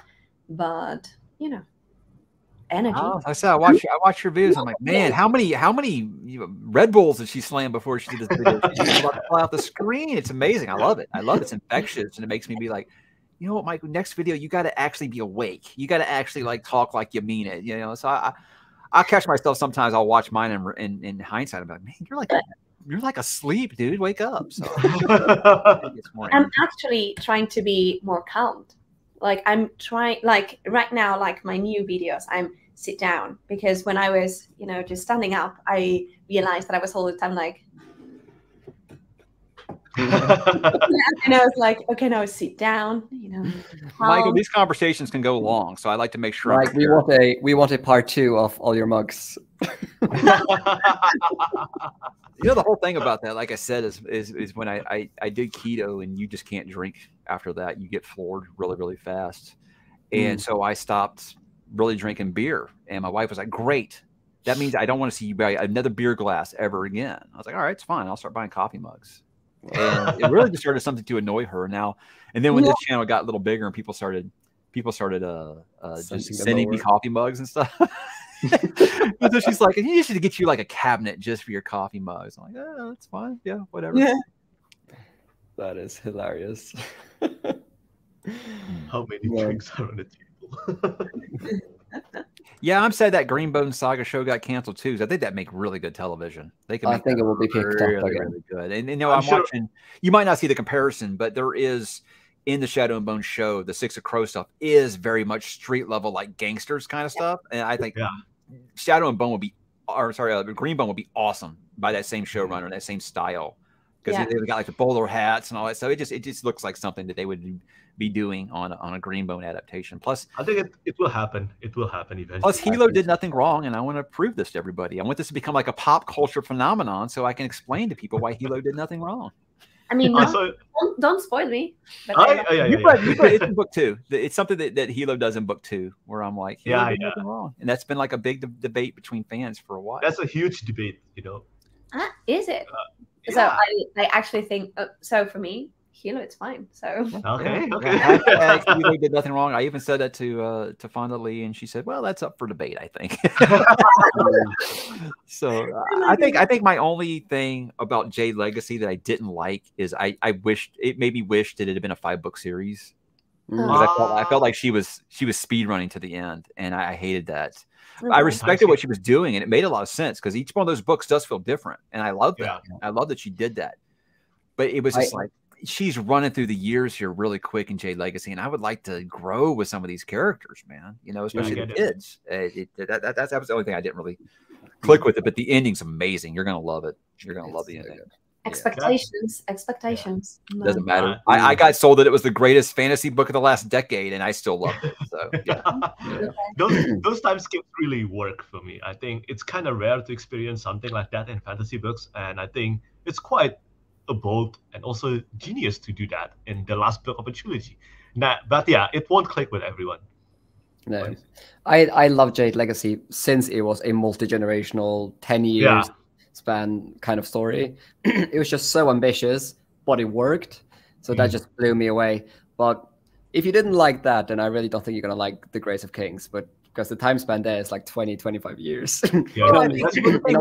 This was book 3, though. If you're doing that like the whole time, that's fine. But the fact that she did that so fast, and it was just, I just wanted more. I like the universe. I wanted her to spend more time there. So usually where I'm like, hey, authors, quit fluffing, quit doing a Brent Weeks, quit fluffing your trilogy into 5 books, and make it a solid story. Whereas that one, I'm like, hey, don't rush it. Take your time. I want more. Yeah. I hope that she changes her mind and she goes back and writes like an 8 Mata, or something like the Mountain Clan, like writes like the backstory of that or something. She said that she's got so many other ideas she wants to work with. She probably won't, but even like the Jade Setters of John Loon, the prequel is just so good. Yeah. I'm old enough to remember when Joe Abercrombie said he wasn't going to revisit the First Law world, and he did. So I think there's no problems going back to the well. That and John Gwynne, I hope he visits the Banished Lands again. I think John Gwynne will do that eventually after he's done with Bloodsworn. I think so. He's taking his time, understandably. As he should. I love the Banished Lands, but I would actually be okay with not having more books in it. Well, the thing is, like, I liked of Blood and Bone, but I love Faithful in the Fallen. Yeah. So Same. I think it was just like, honestly, I would like to see like a bridge book where you've still got Corbin and all those characters in it again. I think. I mean, the more time it's gone, my memories have faded quite a lot with Of Blood and Bone. Like, I thought it was okay in the beginning, but like I barely remember anything from it, and I just felt it was a inferior version of the Faithful and Fallen. Right. In a lot of ways. I think the thing was like the whole time, every time they would start talking about those characters from Faithful and Fallen, I'm like, oh yeah, I want to hear more about this. You know? So, yeah. I know that feeling. That did happen. And where you say like I don't have like a very much of a lasting impression of Blood and Bone, but I could tell you stuff that happened in Faithful and Fallen like it was yesterday because it was so good. So Petrik, I think that is the greatest of your recommendations to me, was telling me I need to move John going to the top was your exact words, and I'm so glad that I did. I read that right after I finished Wheel of Time. Oh wow! Just what I needed. It was so good. So good. So, yeah. Issa, if you're looking for a series to pick up, there you go. Faithful and the Fallen, John Glenn. I was actually thinking, like, I need any of you guys or all of you guys doing Green Dark book recommendations for newbies, something like that. Like, if I want Dark for newbies, yeah, if I want to start reading, what are the books that will get me there in a good way? It's a good video idea. I have a recommendation for those. I tell everybody Red Rising because I think Red Rising is a great. And this is the thing, it's like, Petrik, you might have heard this. People who've only read the trilogy and they don't read the sequel books. I'm like, why? It's still going. Anyway, he starts in, okay, this might have been the Hunger Games crew, and they're grown up a little bit now, the readers. And every book gets darker and darker, and to the point to where you're in Dark Age, which is the most recent book before the one that's coming out this summer. Yeah. I swear to God, you would have told me that was ghost written by Joe Abercrombie, and I believe you. Because it's just so grim and bleak. And it's just like, I think it's a good slow approach to where, hey, I'm going to hold your hand as I walk you into the darkness, because it doesn't start that way, but holy crap, does it get brutal. So I think that's a perfect entry into grimdark for anybody. Dark Age is really dark. Yeah, Dark Age is so brutal, man. I can't wait to reread it. How's your reread going on that, Petrik? I'm going to start Golden Sun next week, so I'm pretty excited. Yeah, Golden Sun. Pretty excited. Golden Sun is still great. It's still great. So yeah, even if you guys, it's also a good entry into sci-fi if people haven't read a lot of sci-fi, I think, because it has a lot of fantasy kind of terms and stuff that you're going to be able to get on board with. Yeah, I still need to pick up Red Rising. Yeah. But I do own the whole trilogy, so it will happen soon. Alrighty, well, I want to thank you guys for doing this, helping me work the time zones out here. I'm up this early anyway. I've got kids, so it's not a big deal to me. But I'm glad we were able to do this. It's probably like dinner time, or it's probably lunch and dinner wherever you guys are. What time is it where you guys are right now? It's 3 p.m. 4 p.m. 10 p.m. Yeah, I need to have dinner. Petrik's in the future. I should just ask him the March Madness score. And he's not in the Philippines. Yeah, I don't know why. I have no idea why I said that. I know he's not in the Philippines, and I said it anyway. So that's the thing, is I don't do a lot of cuts in my videos, and I'm like, it's live. You mess up sometimes. Just go with it. You know, as long as I didn't say something offensive, I'm always like, just leave it in there. You know. But thank you for making the time. It's been great, and I know you guys' channels are just going to continue to blow up, and my TBR is going to continue to blow up. And this is something you're going to learn as your channel gets bigger and bigger. Is your TBRs going to get bigger because you can get so many people recommending stuff to you. It's great. Yeah. It's great. Yeah, I've already seen that a little bit, and it was like, I don't have the time, but cool. So, yeah, I'll never have time to read everything I want. That's why I'm like, no, I'm not going to reread Wheel of Time. I've got time, you know. But thank you guys so much, and everybody, will make sure you subscribe to everybody here. I've got links to their channels down below, and if you haven't already, and have a great weekend. Thank you, Mike. Bye. Thank you.